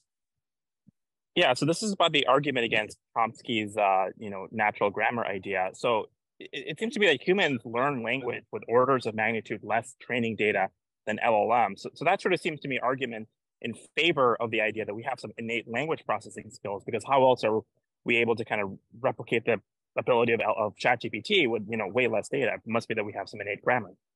Okay, well, yes and no. So what people like Piantadosi, this is the paper I'm pointing out, will tell you is that we actually learn a lot because we don't start speaking until we are in the 24, 26 months, and that we actually hear a lot of words. So it's not even obvious that we don't have that gigantic amounts of data. And also remember, small kids are not able to write very sophisticated sentences, so they are not able to come up with very sophisticated paragraphs or conversations. It's only when you get to college that you are able to write a relatively sophisticated essay. And then later, when you are in graduate school, that you can start writing something that looks sufficiently professional. And even graduate students, assistant professors struggle all the time writing introductions for their papers. So I will argue that it takes you 25 years of training and hearing thousands of pages of text before you are able to write a good paragraph. So in that sense, I'm not sure I agree that we don't have that little training data. But the point is that Chomsky makes a very strong statement. He doesn't make the statement, we learn because we have innate rules. He makes the statement, the only way we can learn is because we have innate rules. So in that sense, if he was saying that innate rules are sufficient for learning, he has a defense, but he's making a statement about the necessity of those innate rules. And I think at the very least, large language models have shown that the necessity of innate rules is not there. That large language models do surprisingly well without any type of innate rule. Okay, not a good year for Chomsky. Last couple of years, I don't think his research agenda has, aged very well all of a sudden. Anyway, but coming back to the point I was mentioning before, we have this this argument that we have these deep neural networks, and people are like, wow, this is so fantastic. They work so well with images. So let's apply the same idea to text. And there was a little bit of a disappointment. Basically, the concrete architecture that one uses in this type of situation is called a convolutional neural network. And that neural networks actually do not work very well with language. And let me erase that, that's not what I wanted to do. They don't work very well with language. We also use something called recursive neural networks that seem to work well with time series. Someone asked before about time series. They don't seem to work very well. There is a sense of disappointment. There is a sense by the end of 2017 that the deep learning revolution is not being applied to text, that there is something missing. And that's where attention is all you need comes. It's a group of researchers affiliated with Google, and what they say is no. What we are going to do is have a complete different architecture. We are not going to use convolutional neural networks. We are not going to use recursive neural networks. We are going to use a transformer. And the transformers, as I was saying before, is a very general structure. It's a very general architecture that is in fact going to be able to map everything that is a mapping from set to set. And by the way, this is the idea that I use in one of my recent papers on high-dimensional dynamic programming, where we say exactly that what you really want to do is focus on mappings of sets to sets. I'm not going to bore you with the details. If you want, I can chat a little bit more later at the end of the presentation. But the whole point is that everyone in the field is like, wow. So the paper circulates as a working paper in December 2017. On August the 2nd, when I was checking these slides, it has 84,000 Google Scholar citations. I don't know how many of you check your Google citations. I have slightly over 13,000 in all my papers from the beginning of times. And yet these guys have like what, 7 times, 6.5 times all my citations in just 3 years, which kind of, puts in perspective what I have been able to accomplish in life. And okay, so what do these guys do? They actually propose 2 ideas. The first idea is self-attention. That's why the paper is called Attention is All You Need. The other idea is the encoder structure. Turns out to be the case that only one is important. The coding is not that important. It was a little bit of a red herring, but that happens all the time when we are doing new research. We think that really matters. At the end of the day, doesn't really matter that much. Now, you may want to learn more about this idea of the transformer. As fast as my understanding goes, there is only 3 good books. There is a lot of cookbook. If you go to Amazon, you will find a lot of books with the word transformers over there. They are not very good. So I'm only going to tell you the 3 books that I can think of that have some quality. Even those, they are not fantastically exciting. You have this one by Louis Tornstal, Leandro Bonverra, and Thomas Wolfe, Natural Language Processing with Transformers. It's kind of a nice, simple introduction. A little bit more math, The Transformers for Machine Learning, a deep dive by Kamath, Graham, and Emara. And finally, the only book that, as far as I can tell, places this transformer model within the general context of foundation models is by Gerhard Paas and Sven Genselbach. And the good thing about this book is that it's actually open access, so you can get it for free and check it out. None of the 3 books is fantastic. They are the best. that they are out there, but they are not fantastic. And my suspicion is that probably in the fall, or maybe in 2024, we will have a new crop of books, but this is as far as we get. If you are only going to get one, get this one by Pasch and Gieselbach, because it's free and it has most of the ideas. Okay, so there are 8 steps into building a transformer model. So imagine that you hire me and you say, look, we are going to create this new company that you have $50 million as a seed capital, and let's build our own transformer model. What will be the different steps? Of course, in practice, will probably not take that much money because we can borrow on a lot of things that has already been done. But imagine we are like 3 years ago and we are OpenAI and we want to do this. So what we will need to do? We will need first to formalize text. Then we will need to do some text wrangling. Then we will need to do some tokenization, then embedding, attention, output, and training. And then if we have time, I will tell you a little bit about extensions and where the field is now as of the summer of 2023. And of course, this is really an area of research where a lot of things are changing. So if I give this talk in 6 months, some of the stuff I may tell you will be quite different. And that's why I'm going to try my best to keep these slides, and the link is at the beginning, updated. I'm teaching this stuff in many places, many central banks and many institutions, so I need to update them anyway. And I always like to share everything that I do with the profession at large. But questions about transformer models, kind of this very general idea, or can I get into formalizing the test? Very good. So let me tell you then about some terminology. And first, let me tell you what a corpus is. This is something you are going to encounter. The corpus is the data set under consideration, which can be the corporate reports, the political speeches, statements, core decisions, you name it. Now, something that some of us know because we study in Southern Europe, in continental Europe, but some of you who come from different cultural traditions may not know. Corpus is a neutral noun in Latin from the 3rd declension, which means that the plural in nominative, which is what you want to use, is corpora. Okay, so it's kind of funny, corpus, corpora, but that's what declensions do for you.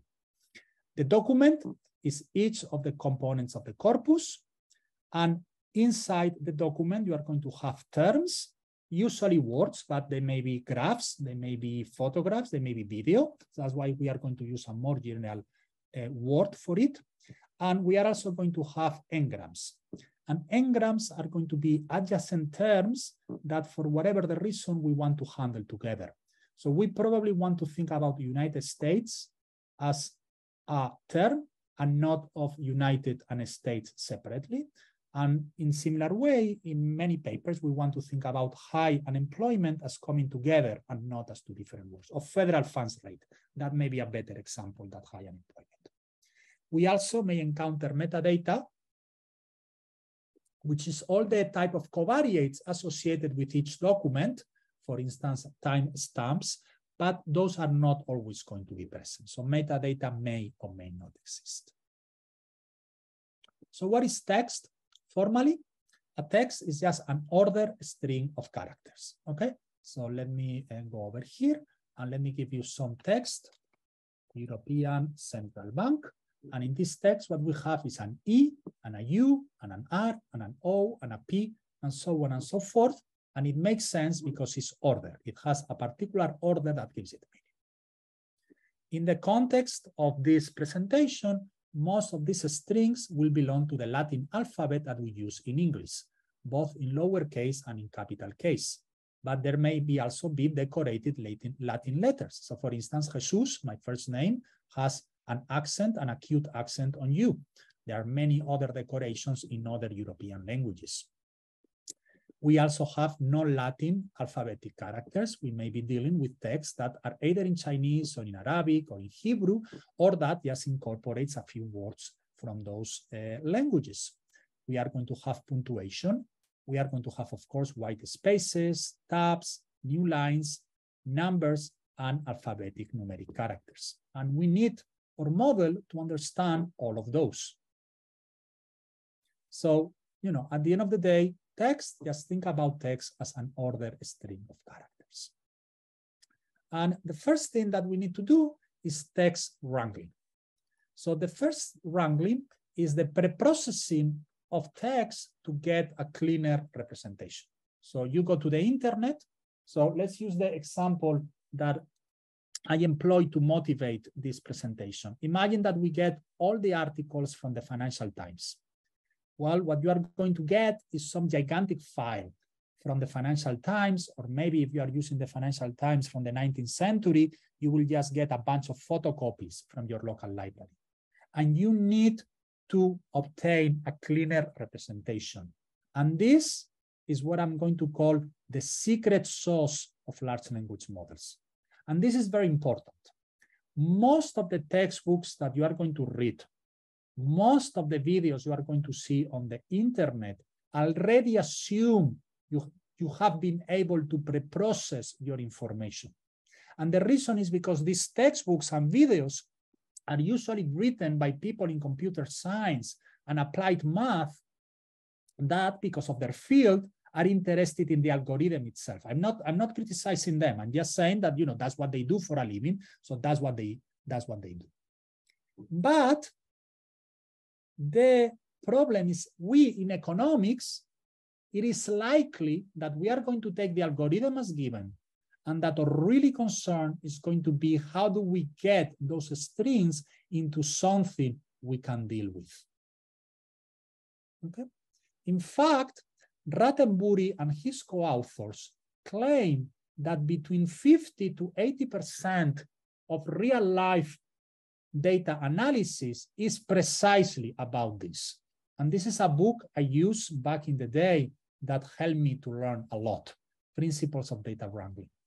Okay, so don't underestimate this. If you are going to get into this field, be aware that it may be the case that, you know, of the 1 year that it takes you to write this paper, 8 months of that year is to get a data set that you can use properly. Now, if you are lucky and that data set is already prepared, great for you, but, you know, don't get discouraged, because this is not something you can go to the internet, download it into your computer and be done in half an hour.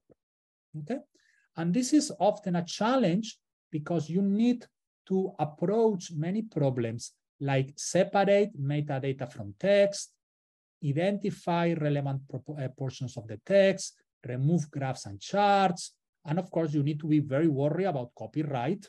You know, you need to be very worried about consent. You need to be worried about safety and the privacy considerations. Some of you asked me before about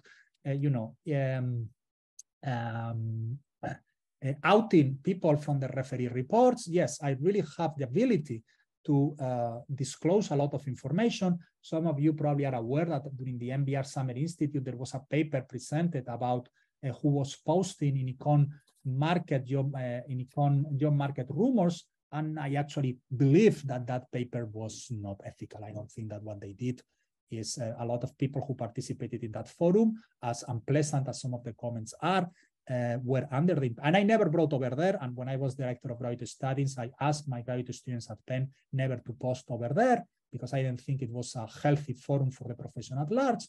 But people who posted over there were under the presumption of privacy, and that I don't think that taking advantage of computers to unravel this privacy is going to be good for anyone in the long run. So you need to be aware of those things and please respect them.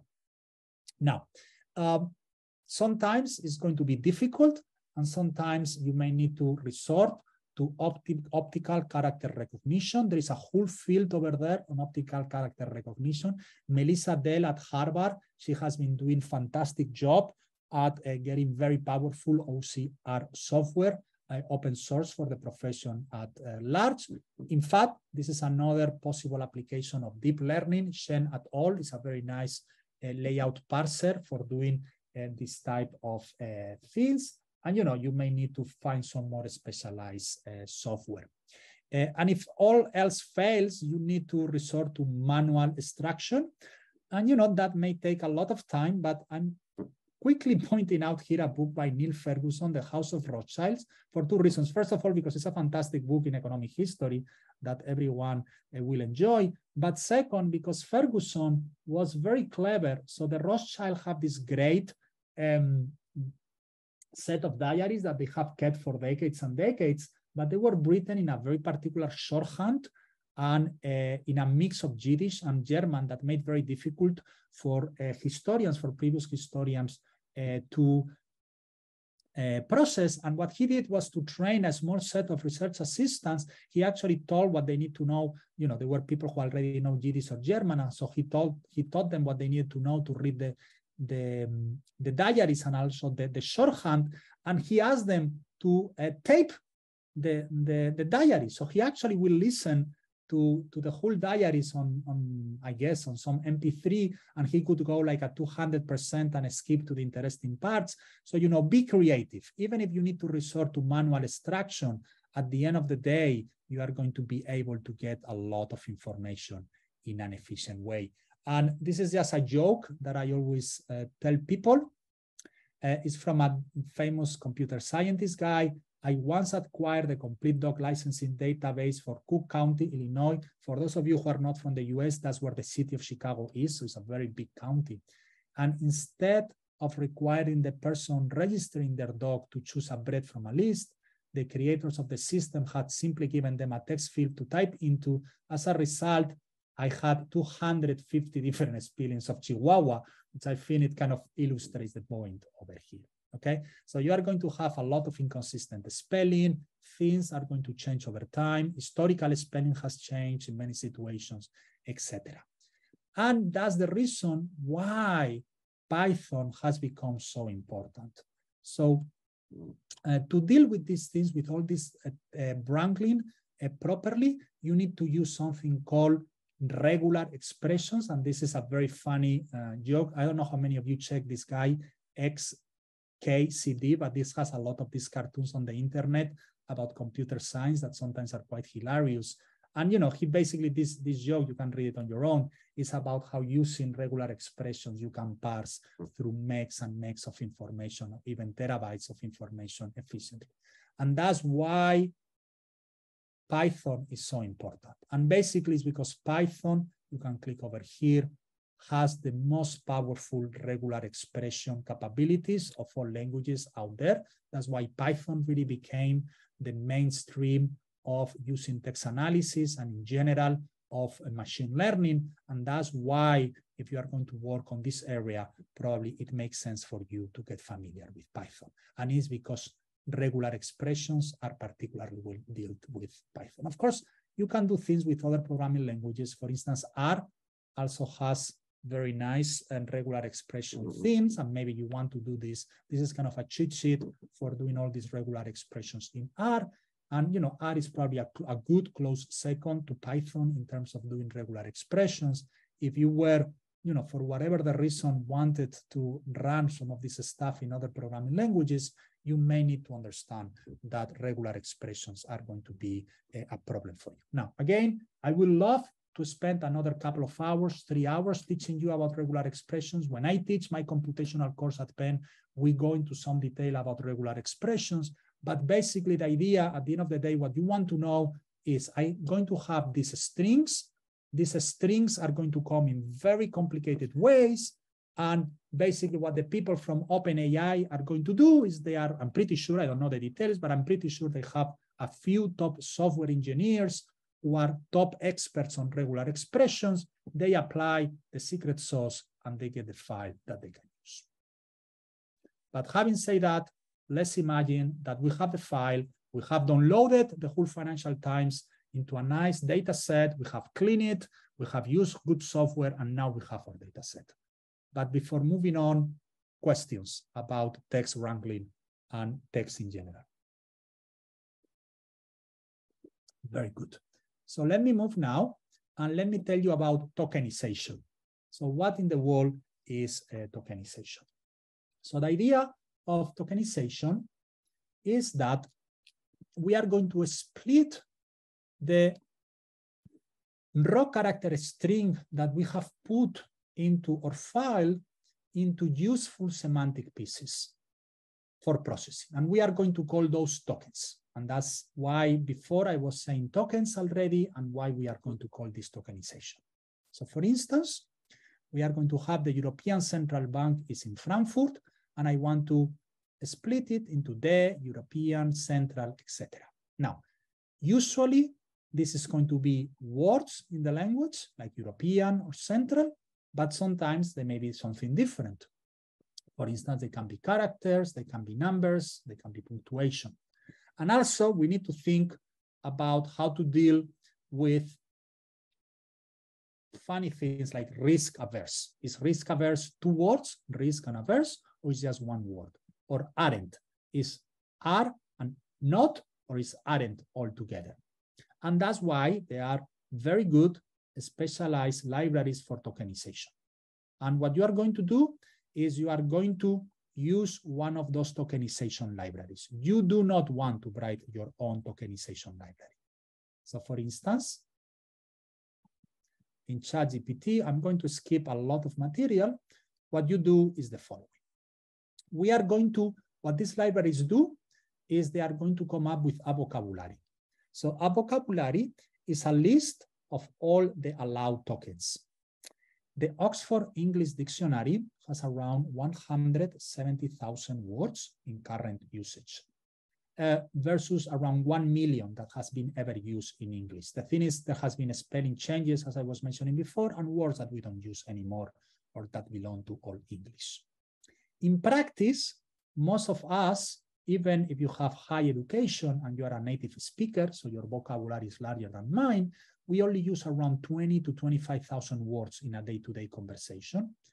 In addition to it, we have a lot of concrete technical terms like we have in economics when we say things like stochastic. And when you put all this together, we actually find that we use around 40,000 words, which, by the way, follow a very clear Zipf's law. So as you probably know, the Zipf's law is going to tell you the rank of how often we use this word with how, the frequency, the log of the frequency, and it has this nice power law, which means that there are words like the, and, is, etc., that we use a lot, and words like heteroscedasticity that we don't use that often. And we are going to have our vocabulary. Now, for an specialized LLM, like the ones we want to use in economics, we may want to take a vocabulary from a generic large language model and add maybe a few specific extra words. In economics, I would say you will probably get away with adding another 1,000 to 2,000 words. So you will take the 40,000 words from a generic vocabulary and may throw another 2,000. And the way you will do it is using domain knowledge. So domain knowledge doesn't mean anything more than you open, David Krebs' textbook in micro, and you go over the textbook and you figure it out which are the words in the index that are not in our vocabulary, in our generic vocabulary, but yet show up on Krebs' textbook. We can also think about issues like linguistic roots and multi-words phrases, like I was saying before, the United States. Okay, but let's suppose we have done all that, and slides 60, 61, and give you a little bit more information about it. An introduction to information retrieval by Manning and co-authors will also give you more information about it. But at the end of the day, in the interest of time, let me jump directly to the tokenizer in GPT-3. And the tokenizer is here, and it's very easy to use. So we are going to say European Central Bank, and we are going to, so the way ChatGPT does is it says it's going to split into the token European, it's going to split it into the token Central, and it's going to split it into bank. And you say, well, but those are just the 3 regular words. Well, if I use a slightly different tokenizer, word like encoding. Encoding has to be this, I think, in English. Encoding example. You will see that now is doing a little bit more sophisticated because the word encoding Oh, apparently it's with word. Okay, embedding. I think that would be a word that exists. Oh, yes, embedding. Okay, so now the word embedding is going to be tokenized into embed and dim. So it's not a perfect one-to-one mapping. And basically the reason is because things like INGs, we want to separate them from embed. And it's basically because you don't want to have like too many variations of the same word. But that's what we do. Okay, so a tokenizer, basically what it does is takes a string of characters and separates it in tokens, which are usually words, but sometimes are kind of just the root of the word and some suffix. And in this case, we have 9 tokens. The way in which GPT-3 does this is using a particular tokenizer called bit pair encoding. You have over there the web page where it will tell you exactly how it is done. It's very nice. And what it's going to do is going to drop odd words. In particular, the vocabulary of GPT-3 is going to have 50,257 tokens, which are the 40,000 tokens, the 40,000 words I was telling you that you need to write good English, the 25,000 words of a well-educated person, plus around 15,000 words of specialized technical knowledge in different fields. And that's what ChatGPT does. And if you have other words that are not these ones, we just forget about them, and I will tell you how we handle them in the text. Okay. And for memory reasons, you probably don't want to have a vocabulary that is larger than 2 to the power of 8, because this is what we can usually load on GPUs and on a processor. So you don't want to have a vocabulary that is more than 65,000 tokens. You know, this is larger than the 50,000 tokens in ChatGPT, so that actually works. And then we are going to have this vocabulary. And what we are going to do is we are going to give each token an ID. Okay, so European has the ID 22,30. And this is just to transform the token into a vector. So that's our first step. And going back to the web page that I was using before, you see over here, it says token IDs. I can click on the token ID and you will see that European is 22,030, example is 220. Okay. So a question, is this something you do if you were trying to design GPT from scratch, or is this something you do to use one of these large language models? Yeah, no, this is something you will do if you are trying to do it from scratch. Now we are, this whole last part of the lecture is, imagine you give me $50 million and we are doing GPT from scratch. Okay. Since you are Argentinian, you know, some crazy Argentinian president decides we need to do import substitution of large language models, and we are going to do an Argentinian GPT. So this is the first step I will need to do, coming up with my own tokenizer. Okay? Now, the reason why I'm explaining this is because you may need to take, if you are going to apply this to economics, you may need to add to the standard tokenizer the extra words in economics that you may need. Now, ChatGPT is very good, and it has words like monopoly.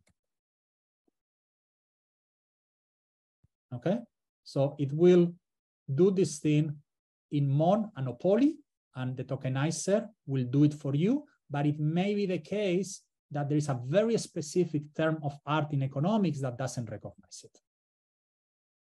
Okay? But by and large, you are going to take the library as given. That's what I was saying, the tokenizer. That's what I was saying. Over here, in practice, you are going to use the specialized library for tokenization. In fact, ChatGPT doesn't even have its own tokenizer. It uses this thing called byte pair encoding to do the tokenization. Okay? Now, a technical detail that will be useful just to remember in 1 second, we are actually going to take not 22,030, we are going to write a one hot vector. So one hot vectors, for those of you who do not know this terminology, means it's a vector of zeros that has zeros everywhere, except in this particular case, the position 22,030, which will be a 1. Okay? So what we have done is we have taken the word European Central Bank, or the string European Central Bank, and we have transformed it into a matrix with 3 rows. The first row is 00000 with a 1 in position 22,030. The second row is 0000 with a 1 in entry 5694, and a third vector, a third row with 000 except a 1 in entry 5018.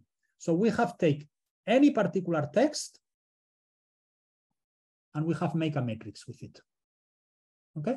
The rows are going to be each of the tokens,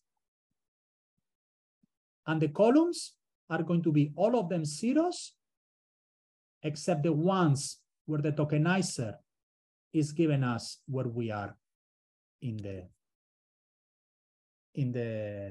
vocabulary. Now, in practice, if the text is very long, we are not going to have one matrix that is tremendously long because that will be problematic. We are only going to have blocks of 2048 tokens. I will explain that in a second. Okay, so we are going to take European Central Bank, only has 3 tokens. So the other 2045 are going to be empty spaces, and we are just going to have a particular entry in the vocabulary for an empty space. And we have transformed European Central Bank into a matrix that has 2048 rows and 50,000, how much I say before, 257 columns. Okay, and this is a very sparse matrix. It only has 3 ones in position 1, row column 22,000, row 2, column 5,000, and row 3, position column 5,018. Everything else is zeros, but now we have a matrix. So we have gone from having a string European Central Bank up to a matrix. And now what we are going to do is the embedding. And this is absolutely the key. So if you want to pay attention, the next 5 minutes of the presentation are actually the most important of all the presentation. Now, the idea of embedding is the following. In natural language, words bundle in predictable patterns. So the probability that by looking at the articles in the Financial Times, I will see bank following European and Central is very large. It's a probability that is much larger than 0. But the probability that the word giraffe will follow European and Central is 0 or close to 0. In fact, I checked in the Financial Times and in Google, I didn't find a single case of European Central giraffe. Although, you know, you could imagine the European Union creating the European Central giraffe in some type of crazy institution. It's a grammatically correct string, okay? It means we can use these probabilities to generate predictions. And what we want to do is to take this vector, this one hot vector, into a representation that has a good informational content. And that informational content is going to be called an embedding. In particular, I want to transform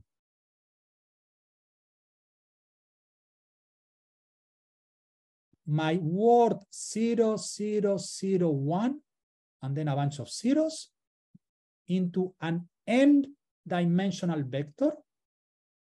And this n-dimensional vector will be like 0.3, 0. This is supposed to be a 3, 0.4, 0.01, etc.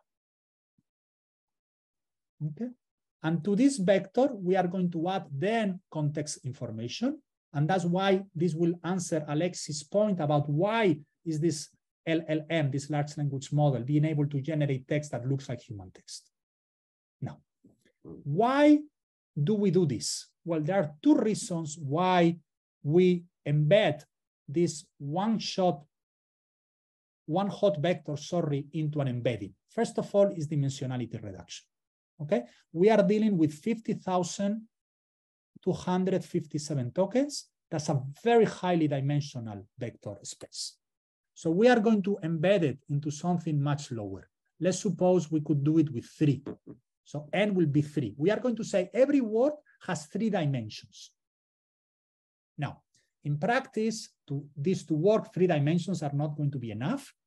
A ChatGPT is going to use 12,000 dimensions, which you say, well, it doesn't look that less than 50,000, but yes, it's much less. 12,000 is way less than 50,000, and there are some memory reasons in computer architecture why that makes a difference.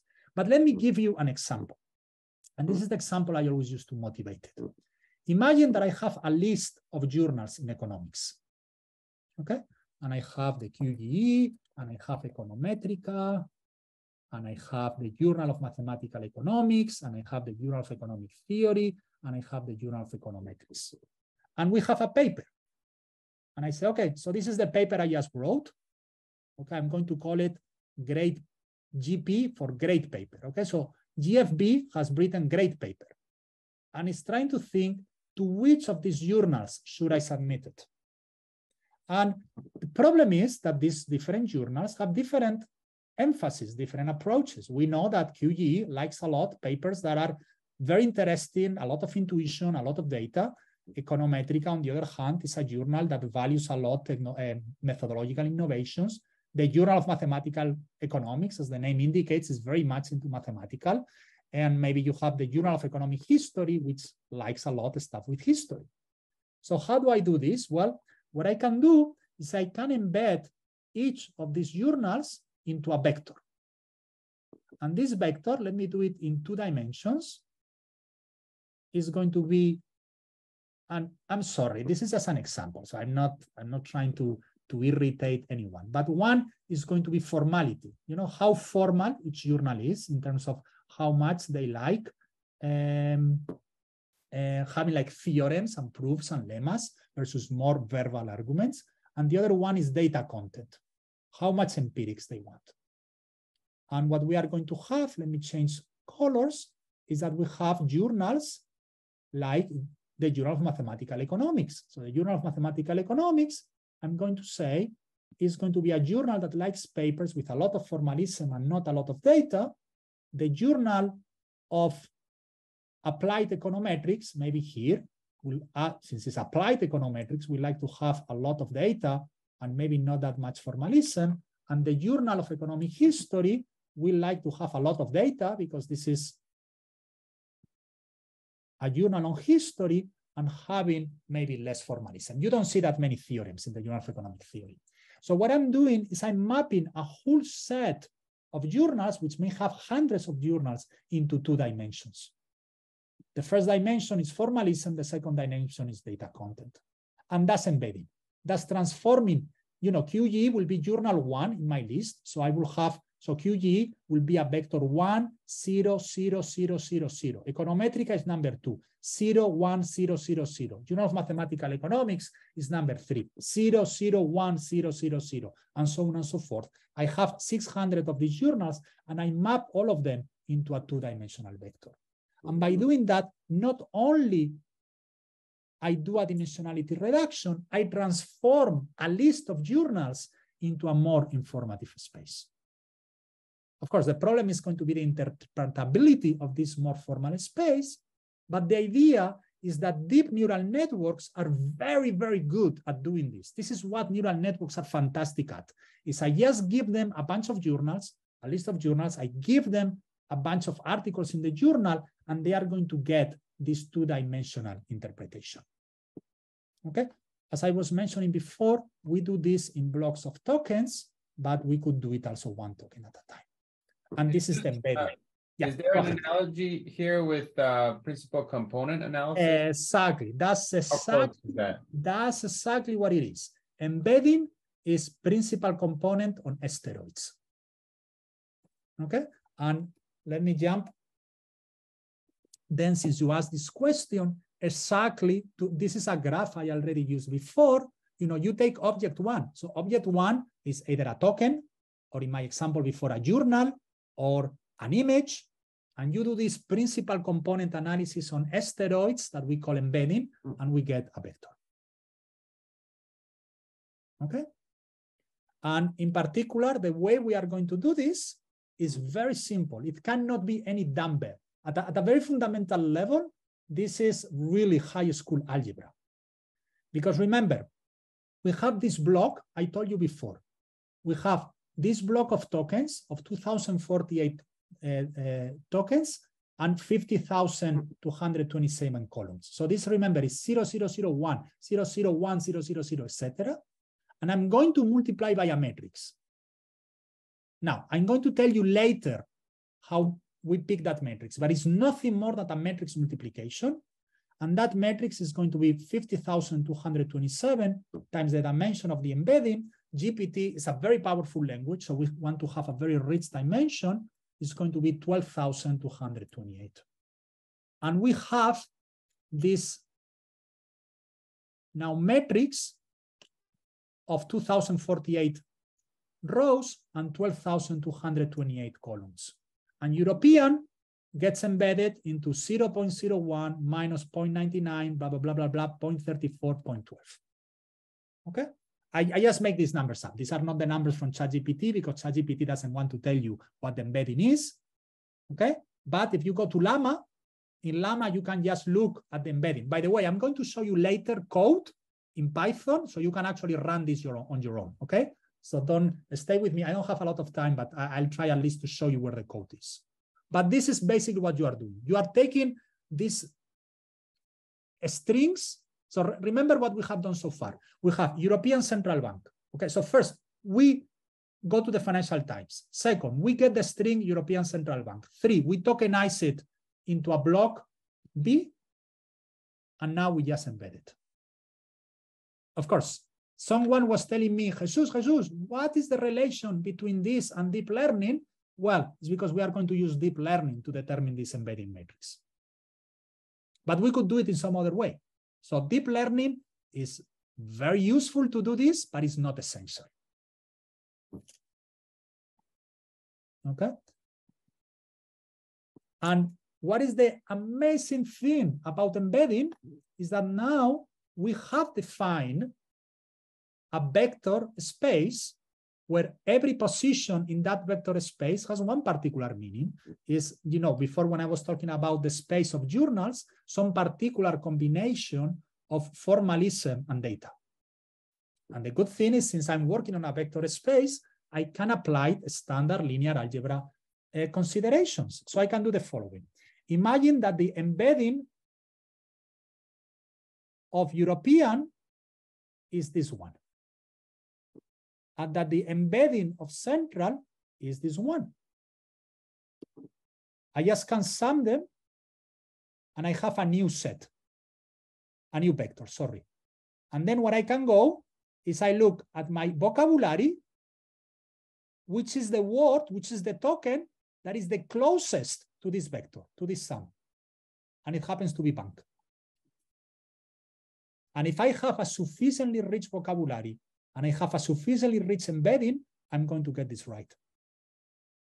Not only I can just sum two vectors. So this is, think about this is how amazing this is. I have transformed the word European into an embedding. I have transformed the word central into an embedding. And it turns out to be the case when I sum the two of them, it gives me a new vector that happens to be bank. But I can't define any other operation. I can say, look, let me define European Commission, which is in itself will be the sum of this embedding and the other embedding for Commission. Let me define another embedding from Brussels. And now I have European Central Bank. I get another embedding and I subtract it. And it turns out to be the case that the sum, I go again to my vocabulary, most likely it will be Frankfurt. And that's basically how I build text. I just start with my tokens. So I start European. I realize that the next thing that comes is Central. After Central, it will be bank. And then after bank, it will not be Frankfurt, it will probably be is. And then it will be at, and it will be at Frankfurt. And it just keeps doing this recursively. And that's why it can generate text. Just because we have these vectors that we just can add and subtract them and get the right embedding. And the amazing thing is that once I have done this, I have transformed my piece of information into this embedding, into this vector. I can do that with anything. I can just take your photograph, the photograph of Pablo, and I can embed it into a vector, and that will be the photograph of Pablo. And then I can say the following operation. How will look like the kid of Pablo with someone else? Take a photograph of my niece Covadonga. You will pick a photograph of Covadonga. That will be another embedding, and you will sum the photograph of Cova with the photograph of Pablo, and that will be the synthetic kid of Pablo with Cova. And that's why DAL-L can do things like make a photograph of a teddy bear playing the guitar underwater. It just takes a photograph of a teddy bear, gets an embedding, gets the photograph of a guitar, gets the embedding underwater, just sums all of them. And that's where, of course, these models are very large and has a lot of details I'm skipping. You get the outcome, which is a teddy bear playing the guitar under the water. And because these embeddings are very highly nonlinear, that's why sometimes it gives you answers you don't quite understand. But yet, it seems to have these emerging properties that it works very well. And that's why embedding is absolutely amazing. Embedding to me is one of the most amazing things I have learned in my life, is the fact that you can take any set of objects and spin out another set of vectors that roughly has the same information, except that these things are photographs, videos, sound recordings, and what you spit out are vectors. And then I just apply all the linear algebra I learned in high school, and I can do everything I want. Questions about embedding? Sorry, I got carried away in excitement, but embedding is such an amazing idea. You really, really need to appreciate this is, in my opinion, one of the biggest human accomplishments ever. Questions?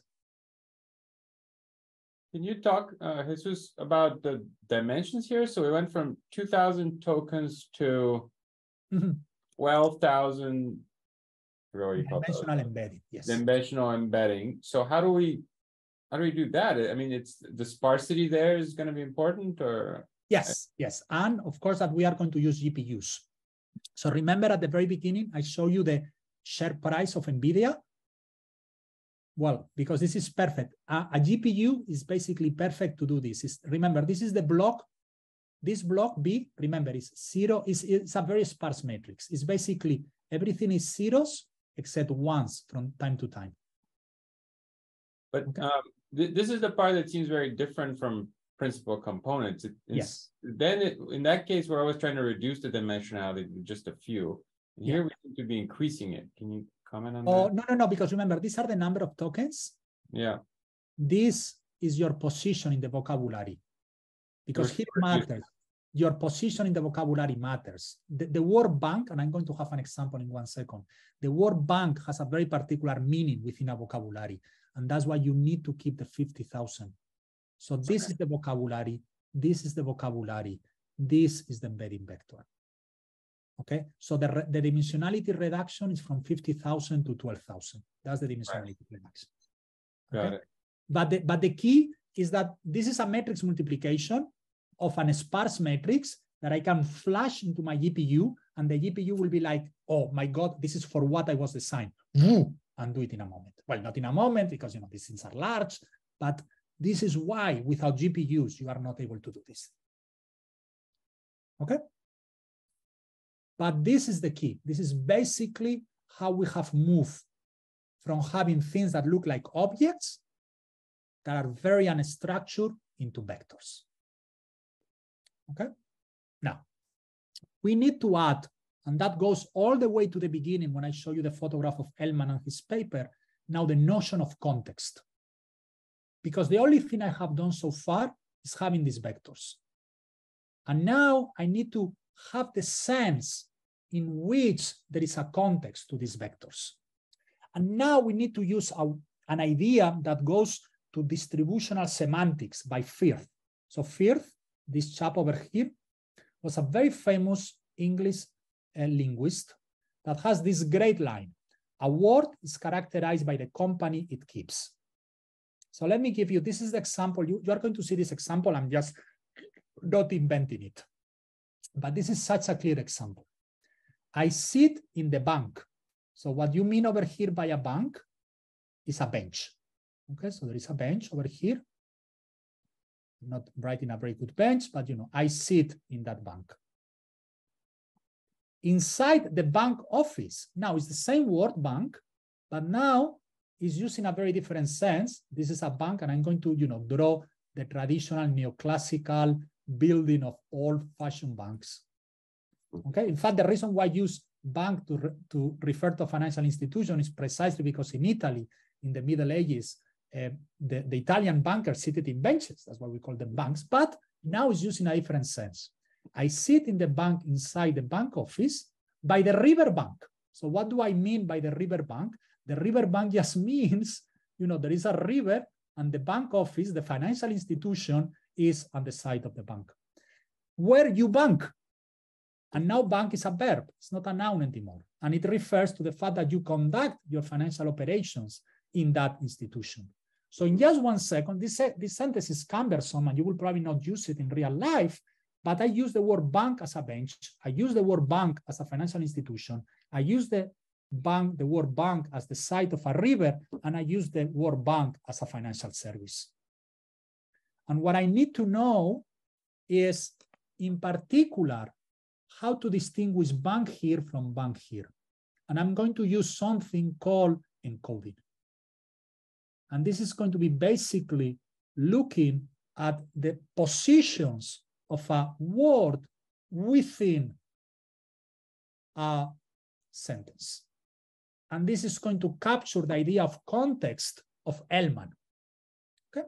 Now, how you do this is going to be very language dependent. In the same way that tokenization or building a vocabulary, the ideas will be roughly the same in different languages. We'll just have a vocabulary in Hebrew, a vocabulary in Arabic. You will have a vocabulary in English. This is going to be very language dependent. And think about, for instance, in English, you can say, I sit in the bank, and the reason you know is in the bank is because you use words in the. And that's because English is an analytic language. However, there are other languages like Latin that are synthetic, where you don't use in the, you will use the declension, the inflection of the noun. So coming back to my answer before to Pablo, if we were going to do this in Spanish, Spanish is more synthetic than English. So the way in which you are going to embed context in Spanish, if we were going to do a large language model in Spanish, will be different than the way we will do it in English. In English, everything is analytic. In Latin, everything is synthetic. In Spanish, it's a little bit in the middle. A couple of questions. Yeah. So one from me is, when you do the embedding of a word like bank that has many different meanings, will it be converted into a little bit of weight put on each of the meanings, or will it be treated as, oh, these are 3 different words and treated separately? No. So what we have done so far is just one word. Okay? The key now is exactly what I'm going to do now, which is the positional encoding. I'm going to say the same vector, I'm going to rotate it in a very particular way to capture the idea that sometimes it's a bench, sometimes it's a bank office. Okay, that's the encoding. But the embedding, I only do it once. I only do it bank, and bank maps into something, because otherwise this will get too complicated. So there's a couple more questions from the chat. Igor, do you want to ask your question? Yeah. Hi, I just want to check. When you use embeddings to figure out the next vector, the next word, do you sum up embeddings, or do you use, like, should it be any metrics, like Euclidean distance between vectors? Yeah, okay, so what you do here is you just sum, and then when you look at you get an answer, and then what you do is you look at the closest word within the embedding, the closest token within the embedding, and then you can define different metrics. Okay, so usually the closest one using some type of L2 norm works very well, but I'm going to show you later that ChatGPT does something even a little bit more sophisticated, but at this moment, an L2 distance is all that you need. And Stephanie, you had a question too. Do you want to go ahead and ask it? Sure, thank you. I'm thinking about a simple task. So for example, when I'm working with proper name, like company names, and I want to merge some databases, there are some task that I have to take into account that it's different from this general framework? That's where you will need to have domain knowledge to have a specialized vocabulary. So you will need to have so you will take the standard vocabulary of the large language model and then add the extra tokens that you need on domain knowledge. And that's why doing this with an open source a large language model like Llama will make your life much easier. There is ways to do this in ChatGPT, but it will require a little bit of effort. But this is exactly what domain knowledge is about. Okay.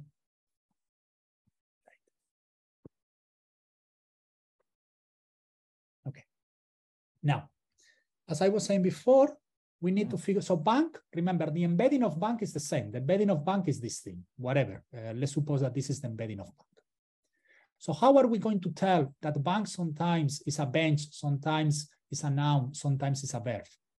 Well, we are going to take the position of each token within the block. And remember, in ChatGPT, we are using blocks of 2048. We start at 0. This is computer science. And we are going to take that position and multiply. Remember, the dimensionality was 12,000 and change synovial functions at different frequencies. So we are going to say, imagine that the word bank appears in position 5. So I'm going to look at this sign, this sign, this sign, and this sign. And I'm going to have in particular 12,288 synovial functions. And that's given me a lot of information about the fact that bank is 1, 2, 3, 4, 5, the 5th token in my sentence. You may remember from Fourier analysis and time series econometrics that if I give you enough sines and cosines, I can replicate any signal. It doesn't even need to be a time series. It can be any signal in abstract. So that's what I'm doing. I'm getting all the information about where the word shows up in the sentence by having a bunch of sines and sines and cosines. Well, ChatGPT only uses sines. The original paper on attention uses both sines and cosines. And then I sum those sines to the matrix E that I got before. So remember, I got this embedding over here, E, which is 2048, the block and the dimensions, and I sum the signs, all the signs that I have applied, which are just the positions. And what I get is this matrix SE, and that matrix SE is the sum of the word bank and the encoding bank, and of all the positions that bank has show up in this sentence. And in that way, I'm going to be able to capture both the word bank with all its possible meanings, and that is going to have one different meaning depending on where it shows up in the sentence. And that's encoding, okay? And if you remember, when I was telling you before, is that it's encoding that the transformer model has two components. It has the encoder and the decoder. That's the encoding. And the encoding is just giving the set information about where the word shows up in the sentence. And now we need to play attention. And the idea of attention is that we are going to tell ChatGPT that there are words that are much more important, that bank is much more important than de, and that I is much more important than in, that these are just words that we need because English is analytic. So how are we going to do this? We are going to use something called attention. Now, attention replicates a lot the way that human brains think. I don't have its time. There is a fantastic introduction on YouTube over here. It's a very nice video. It will explain attention in a lot of detail, but I want to skip it. Basically, the main point that you want to get from this is that you are going to use the neural network. And I know I'm going to skip details, okay? But you know, I was thinking about this from the beginning. I knew that if I got to this point and I don't have many minutes left, it's okay, because these are just details. What I'm going to do is I'm going to have 3 new matrices, and I'm going to multiply. Remember, SE is this encoding that has both encoding of the word and the position in the word. And through deep neural networks, I'm going to find another 3 matrices, WQ, WK, and WV. And I'm going to play some operations on these matrices. And those are basically going to select the words in the sentence that are the most important and the words in the sentence that are the least important. And that's the way why different words are going to talk with each other. And that's how I'm going to be able to not only quote unquote understand, I'm a little bit reluctant to say the word understand, but the neural network know both which words I'm dealing with, 2, where they show up in the sentence, and 3, to which position I need to pay attention to. Now, there are some details about how you do this in practice. Now, some of you asked me before about time series and how we can enforce that this is a time filtration. Actually, ChatGPT and large language models usually enforce this through something called masking. And masking means I go back. It's a little bit like in time series. You cannot use future words to forecast the next ones. What is my example about the bank? So the idea is if I want to complete the word, I sit in the bank inside and I want to forecast the next word, I'm not going to use any of the tokens after inside. So I enforce, I'm only using quote unquote the past of the information about how to do this. And that's called masking, which is basically you only use the previous tokens to forecast the current one.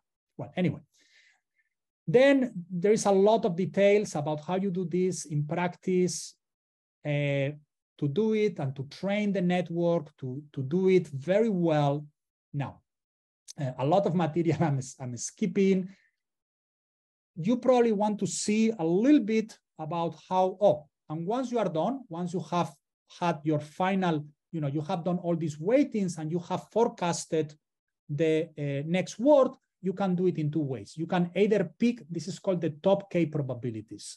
So you can either pick the most likely next word, or you can pick one randomly among the top K probabilities. For instance, among the top 3 more likely next words. And that's why sometimes these large language models generate different output with the same prompt, because you are doing this thing probabilistically. And the idea is you don't really quite replicate everything. You try to do this randomly. Anyway, I know I have skipped over a lot of the details. In particular, I'm not telling you the training. So remember, you need to train the embedding metrics, and you need to train the attention matrices. Those are a bunch of parameters. Those are very large dimensions. And that's why, things like GPT-4 has 1 billion parameters. Fantastically enough, we have code online to do this. So this one is a fantastic web page.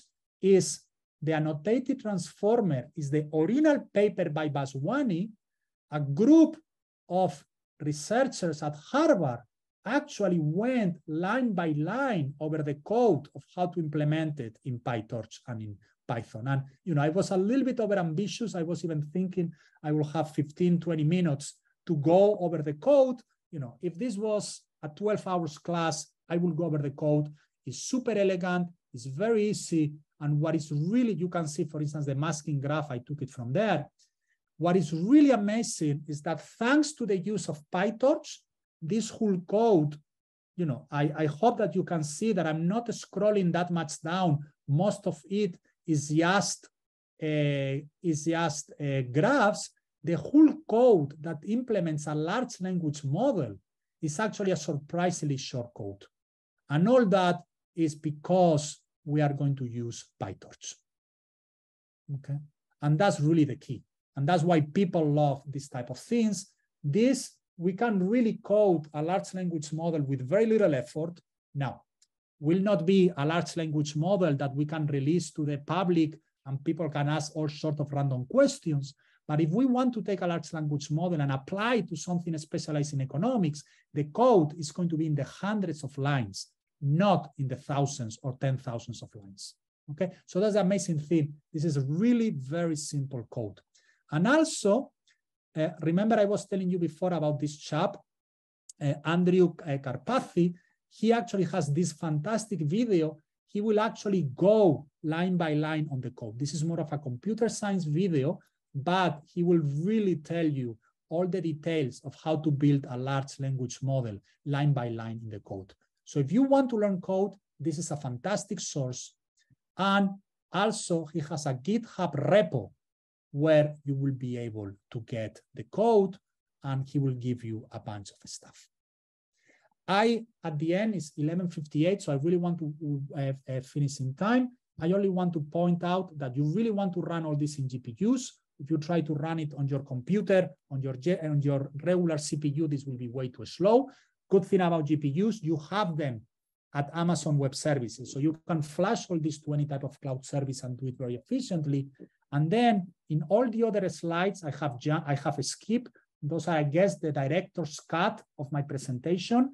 They have a lot of details, but hopefully once you have, watched these 3 hours, you can have an idea of what these details are about. And if you have questions, want to learn more, send me an email and I will try my best to answer the questions that my knowledge allows me to answer. But it's 11:59, and let me stop here in case we still have a couple of questions. Yeah, we have time for 1 or 2 questions. If somebody wants to jump in, just go ahead and mute yourself and go ahead.